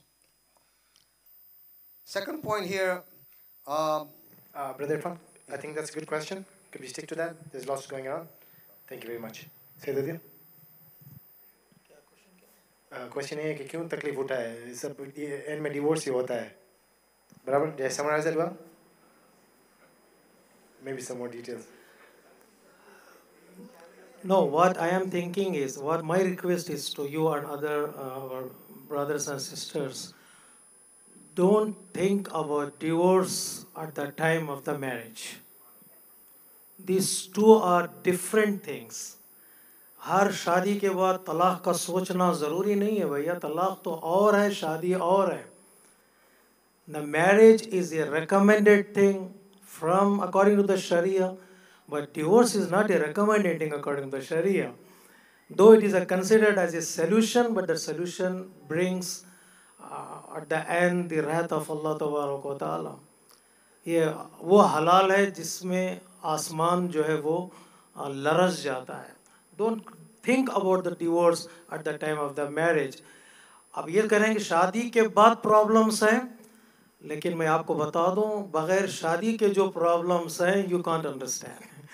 अभी शायद आपकी शादी हो गई है, बगैर शादी के जो आवारगी है, आवारा पता किसे कहते हैं?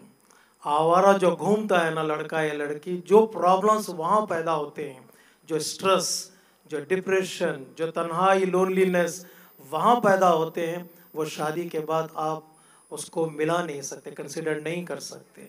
शादी यकीनन एक बेहतरीन चीज़ है, एक बेहतरीन इंस्टीट्यूशन है, बस उसको संभाल के रखना है. संभाल लेता है आदमी तो यकीनन उसकी ज़िंदगी कामयाब होती है. बच्चा भी हो तो बच्चा अगर हुआ है तो फिर बच्चे के लिए झगड़ा क्यों है? At the time of the divorce, why parents are fighting for the child? Why they are going to the court कि बच्चा मेरे पास चाहिए, बच्चा मेरे पास चाहिए. तो बच्चा मुसीबत नहीं है, बच्चा हमारी ज़िंदगी का नतीजा है. If they are fighting for the child, that means the child is important in their life. It's not a problem. Child is a blessing of Allah Tabaraka wa Ta'ala. तो शादी के बाद बहुत से फ़ायदे हैं, हज़ारों फ़ायदे हैं. शादी के बग़ैर हज़ारों नुक़सानात हैं. We don't know. If you go to the culture where the marriage is not considered as a solution for their desires or for their better life, you'll see the problems more worse than the communities where marriage is there. आज दुनिया फिर दोबारा उसी की तरफ आ रही है जो शादी की आज एम्फसाइज किया जा रहा है. अक्सर कंट्रीज़ में कहा रहा है शादी करो और हमें बच्चे चाहिए. आज ऐसे भी कंट्रीज़ हैं जहाँ शादी को इन्होंने अबंडन किया. आज उनके पास प्री स्कूलिंग के लिए बच्चे नहीं हैं। आज वो एनकरेज कर रहे हैं कि जाओ शादी करो, बच्चे पैदा करो, तो उन्हें मालूम है कि ये जो सिस्टम है एक सिस्टम डिवाइन सिस्टम है. No other system can compete with this system, the system of the marriage. Ahsantum said. Folks, we are approaching the end of our program. I have one written question which Sister Barak is going to answer, and then I'm going to take one from the ladies and one last one from Brother Kazim, Brother Balu. Okay? Sister Barak, could you read out the question? What if I've experienced these symptoms and long-term effects mentioned by the talk I gave, but I don't remember being abused as a child? As an adult, how can I remember my childhood trauma, abuse, and experience? First of all, I think it's taken such courage for this person to ask these questions, and I think it's beneficial for anybody here who's come across this. As a therapist, what am I going to say? Seek a therapy, right? They'll talk to a therapist who is specialized in this area, who can work with somatic systems like the doctor described earlier, the physical, right? And be able to have the treatment. It could be short-term, could be long-term, but go seek somebody who's specialized. Perhaps in our system in the West, what we do is you see a family doctor who then refers you to a specialist. I'm not sure if that's how it works here, same way.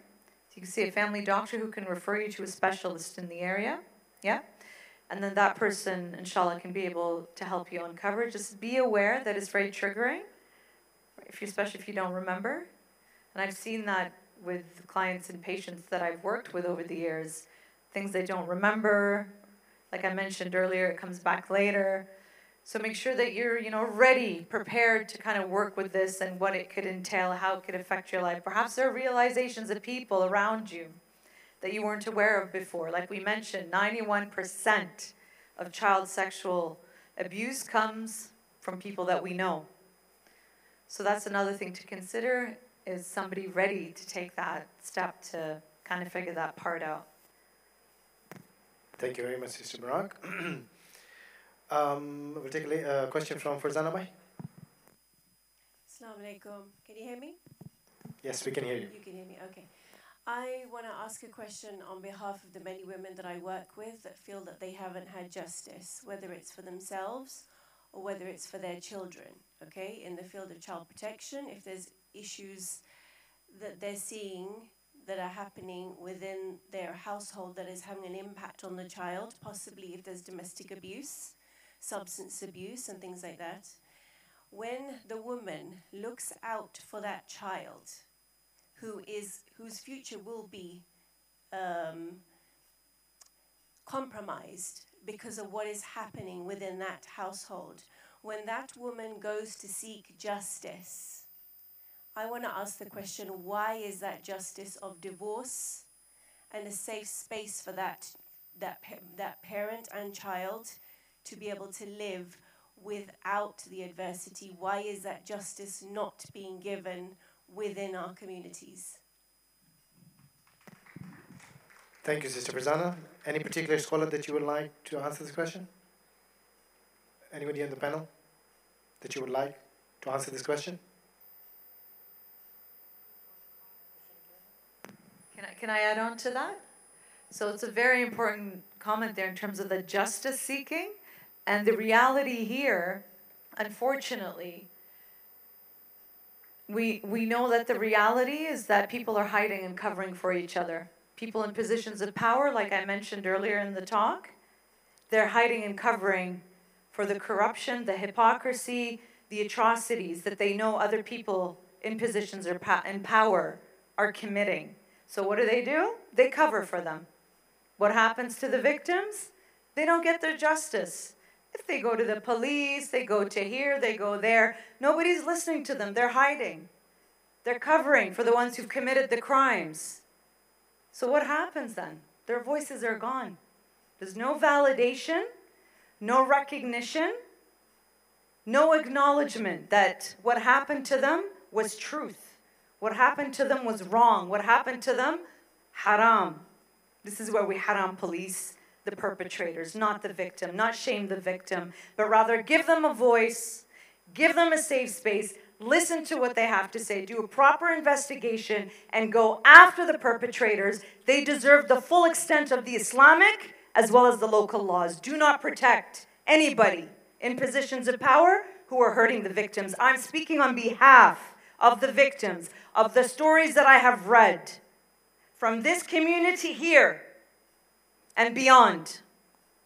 I speak on behalf of them. I speak up for their voices when I say this. Enough is enough. We call ourselves Muslims, followers of the Ahlul Bayt. Shame on you.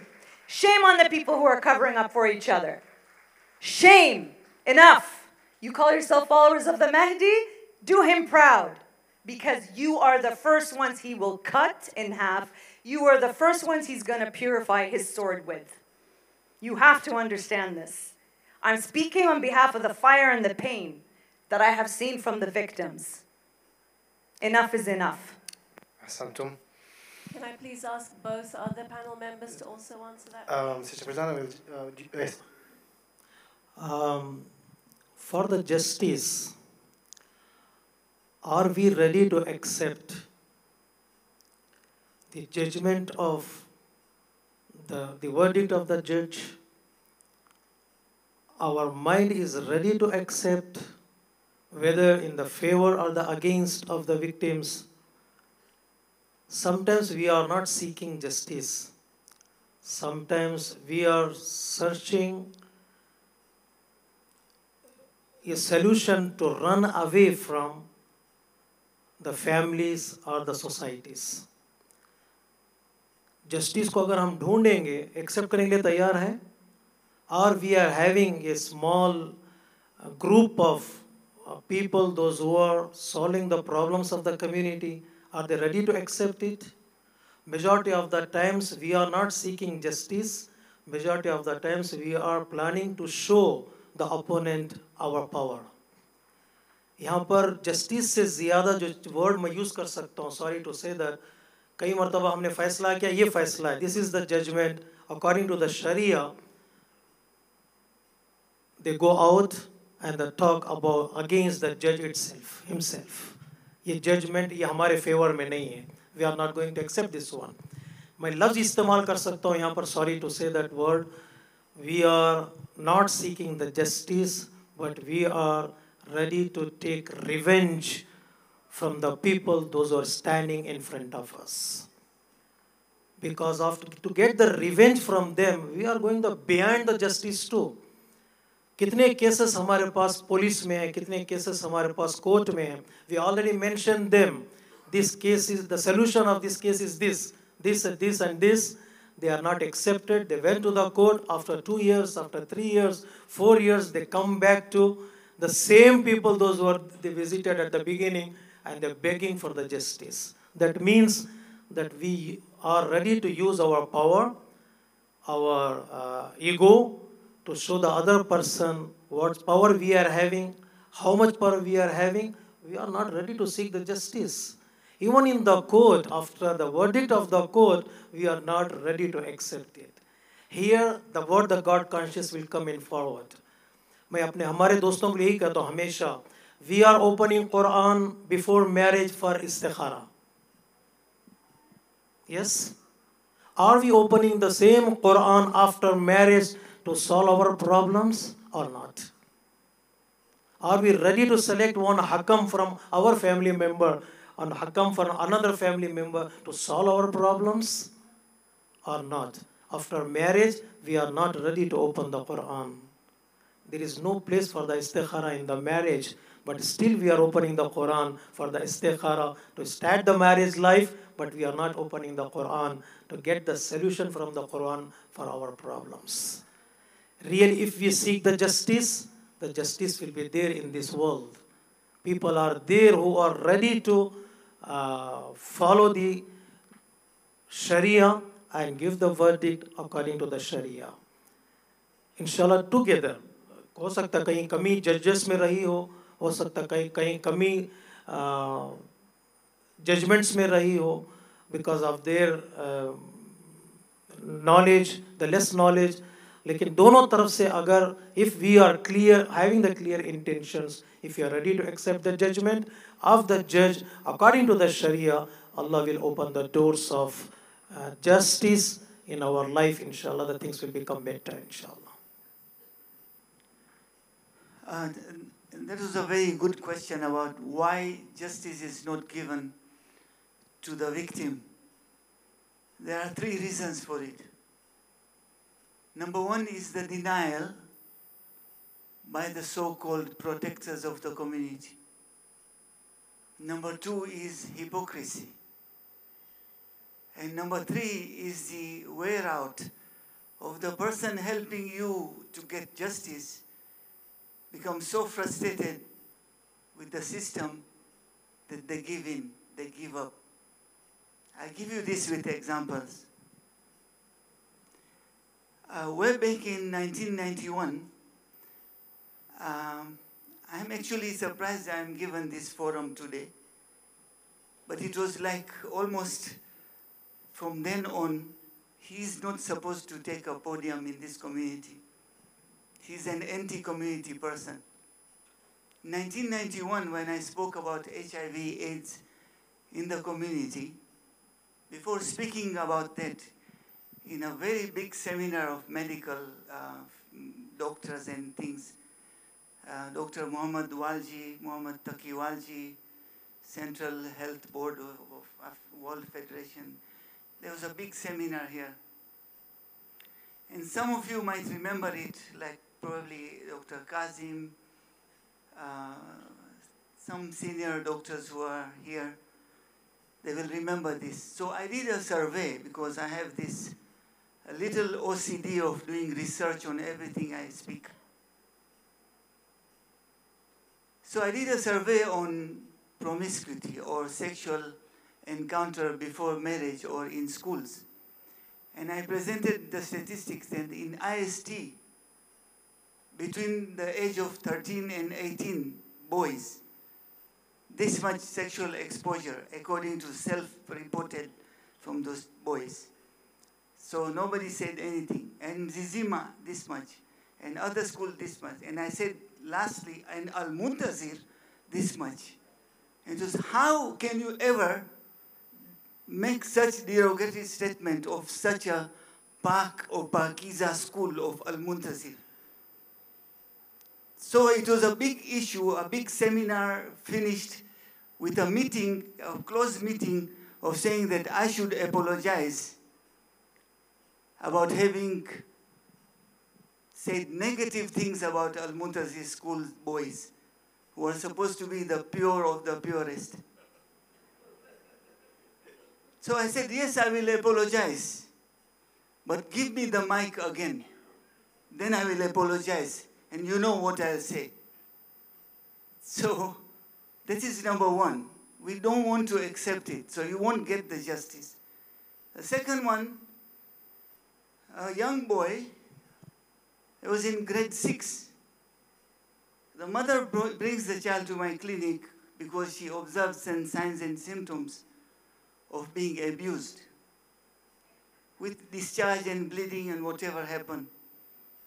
So I asked the mother what happened, and she said that this boy is claiming this happened in the school. So we went to the school. I said, this kind of tohmat comes in our school. There's nothing like this happening in our school. Nothing happens like this. And it was shunned and everything happened. And the last one was, we were fighting for this girl who was abused by a madrasa teacher. And we went to the police, we went to the social welfare, we went to various different places. I won't say what was the outcome of the girl, because the outcome was good, because some very good people in this world exist who took care of her until she became a professional person. But it was an uphill task to get her justice. And after the teacher was put into custody for 2 weeks, 2 weeks later he's out in the street laughing and joking. And when we met him on the street, he said, What happened to all your court cases? Nothing. I'm here. Now I'm waiting. Let me meet her again and you'll see what I do. They are threatening us. And then you give up. Because it's impossible in this situation to do it alone. There's no social structure to help. Therefore, the injustice goes on. You don't get the justice for these three reasons. One is denial, second is hypocrisy, and third one, you are alone fighting the battle. Then you give up. It's hard. Thank you very much, Doctor. Can you please recite another salawat, please? Wow, salli ala Muhammad. I'll take the last question from Mr. Balu. Assalamu alaikum. Wa alaikum salam wa rahmatullah. I thank everybody for coming here, but I actually think personally, my sister, in the first time that I actually see this podium has actually heard the three-letter word, abusive, child abuse, sexual abuse, which came out from you. I have two questions I'm going to divide into two. But before putting that question forward, I thought actually I wanted to answer the question you raised regarding the protection of my child of being groomed. You raised a question to ponder and then come back. So, I have the answers. I will give you little points. My answers would be keep personal information private settings, which is important, looking at the apps that the kids use, know what the friends are, safe online what they use, encourage children to talk, which is the most important. Now, coming to the question, and I want everybody to understand, my question is, the person who is attracted to children, which is pedophile. So I'll make it simple. My question will be divided into two. I would say an example. Mr. X, I would say a kid X is abused because there are people who are attracted to children, and that's the biggest core problem in community, in the country, in everywhere. So that kid now comes to the parents. Can he tell the parents? If he does, what happens? If he goes to the outside, let's the community part, how does he go? The biggest fear comes down to is don't ask, don't tell. And I think you understand what I meant very correctly. We have a problem. The community has never come open to have a discussion in this level. Looking at you became emotional at the last sentences that you were using because I like reading body language. Sorry, Mr. And also, Doctor. Could you shorten the question? Sorry, yeah. So the reason I'm coming down to is because this question is very important, and I think she's understood because that was the main point of her speaking. What do you advise us when you find a pedophile who has already abused a child? What can the child do? And how do we bring that pedophile into public information? Because we need to protect. So if you can give us two levels of answers, this will teach us as parents how to protect our kids. Is that clear? Thank you. So question number one is, how do you get the child to speak out to you, to parents? And then the other part of the question is justice.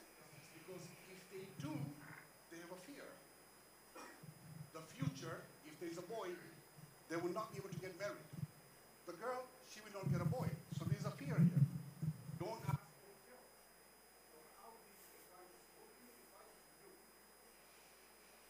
So those are excellent questions, and I think it does come down to the crux of the trust and the relationship you have with your child that you developed from before they were born. right? And even then, sometimes the child may not want to share something so devastating with the family because they don't want them to be hurt or because it's somebody they know, right? So you cannot necessarily force it out of your child, but watch for behaviors. If it's a young child, if it's a young adult, perhaps therapy can bring it out, right? In terms of the justice, I think it really depends where you are, what the rules are, the regulations, whichever part of the world that you live in. Essentially, to follow our rules from our faith, which I cannot tell you what they are. But as parents, we know what we want to do to the perpetrator when we hear these things. La samah Allah happens to our child, we want to go after them with blood. We can't do that, right? We have to follow regulations, whether it's the law or Sharia law. But definitely justice needs to happen. And like I mentioned earlier, there has to be that openness, that willingness, that you know what? Something did happen here, and there has to be consequences and punishments for people who do this. For pedophiles, and this happens all over the world. We're not saying, by the way, this is a Muslim problem, it's not. It's a worldwide problem, every community. It's that marad nafsi, that illness, the evil diseases of the heart that our faith teaches us. It's in psychology, right? And so they need to get the proper help for that. Definitely rules and regulations around, let's say if you have people, and I'm specifically talking about our communities. If you know people have a tendency to want to inappropriately touch children, or the opposite or same gender, or whatever the case may be, do not give them the positions where they are able to be with the vulnerable populations. Does that make sense? Don't put them in those roles. People in positions of power, use your power the right way. Don't cover or say, oh, I'm going to give them the opportunity, or you know they have a sickness. Why are you giving them that position? You hear people taking kids to ziyarah groups. If you know that the ziyarah group has somebody who is hurting the children, why are you sending the kids alone with them? Sayyid Muhammad Rizvi in Toronto before ziyarah specifically gave guidelines on what to do with your kids when it comes to these situations. Go back to that lecture and listen to it. He said, don't send your kids alone in ziyarah groups. Wait till they're older, go together if you want to protect them. This is one example, following what Sayyid Muhammad Rizvi said. It's not easy, though, to deal with these situations. We're still learning as a community. Like you said, it's the first time we're talking about this, and that's the first thing I said when we started. I commend this community, specifically here in Dar es Salaam, for taking this on and setting the precedence and example for the rest of the Shia world to tackle these deeper mental health issues that are pushing our kids away from our faith. They don't come to these places anymore. They don't feel safe. They're not being validated. They carry this. I know those who are listening and watching right now. I know a lot of you who you are. You don't know that I know, but I know. And I know the pain that you're carrying and that you're struggling. And it's okay to come out and get the help. There are people who are going to believe you and who are going to be here for you, regardless of the people in positions of power. It's time we tackle these topics head on, not shy away. And the people in position of power, I repeat for the third time, your day will come. If not in this dunya, in the akhirah. Don't think that what you have done now is going to be gone because there are people who in money and power can protect you. That goes against our basic beliefs in our faith. Right? Santon, thank you very, very much. Guys? Yes. Promised as delivered and more. Alhamdulillah. I think there's a lot of food for thought. Different perspectives. Uncomfortable, definitely. And like everybody said on the top table, that this is what we're here for. We'll have to go with it. So inshallah, we'll close today's session with this, and I would like to urge you to attend the rest of the sessions. Sorry. Evaluation form is going to come to you through the broadcast. Please fill them out while it's fresh in your mind so that we know how to better, how to improve these kind of conferences. Okay? Thank you very much. Can you please recite a huge salawat? Allahumma salli ala Muhammad wa ali Muhammad. 8 o'clock, right? 9 o'clock. Tomorrow 9 o'clock, guys. 9 a.m. for the first session. And then, thank you.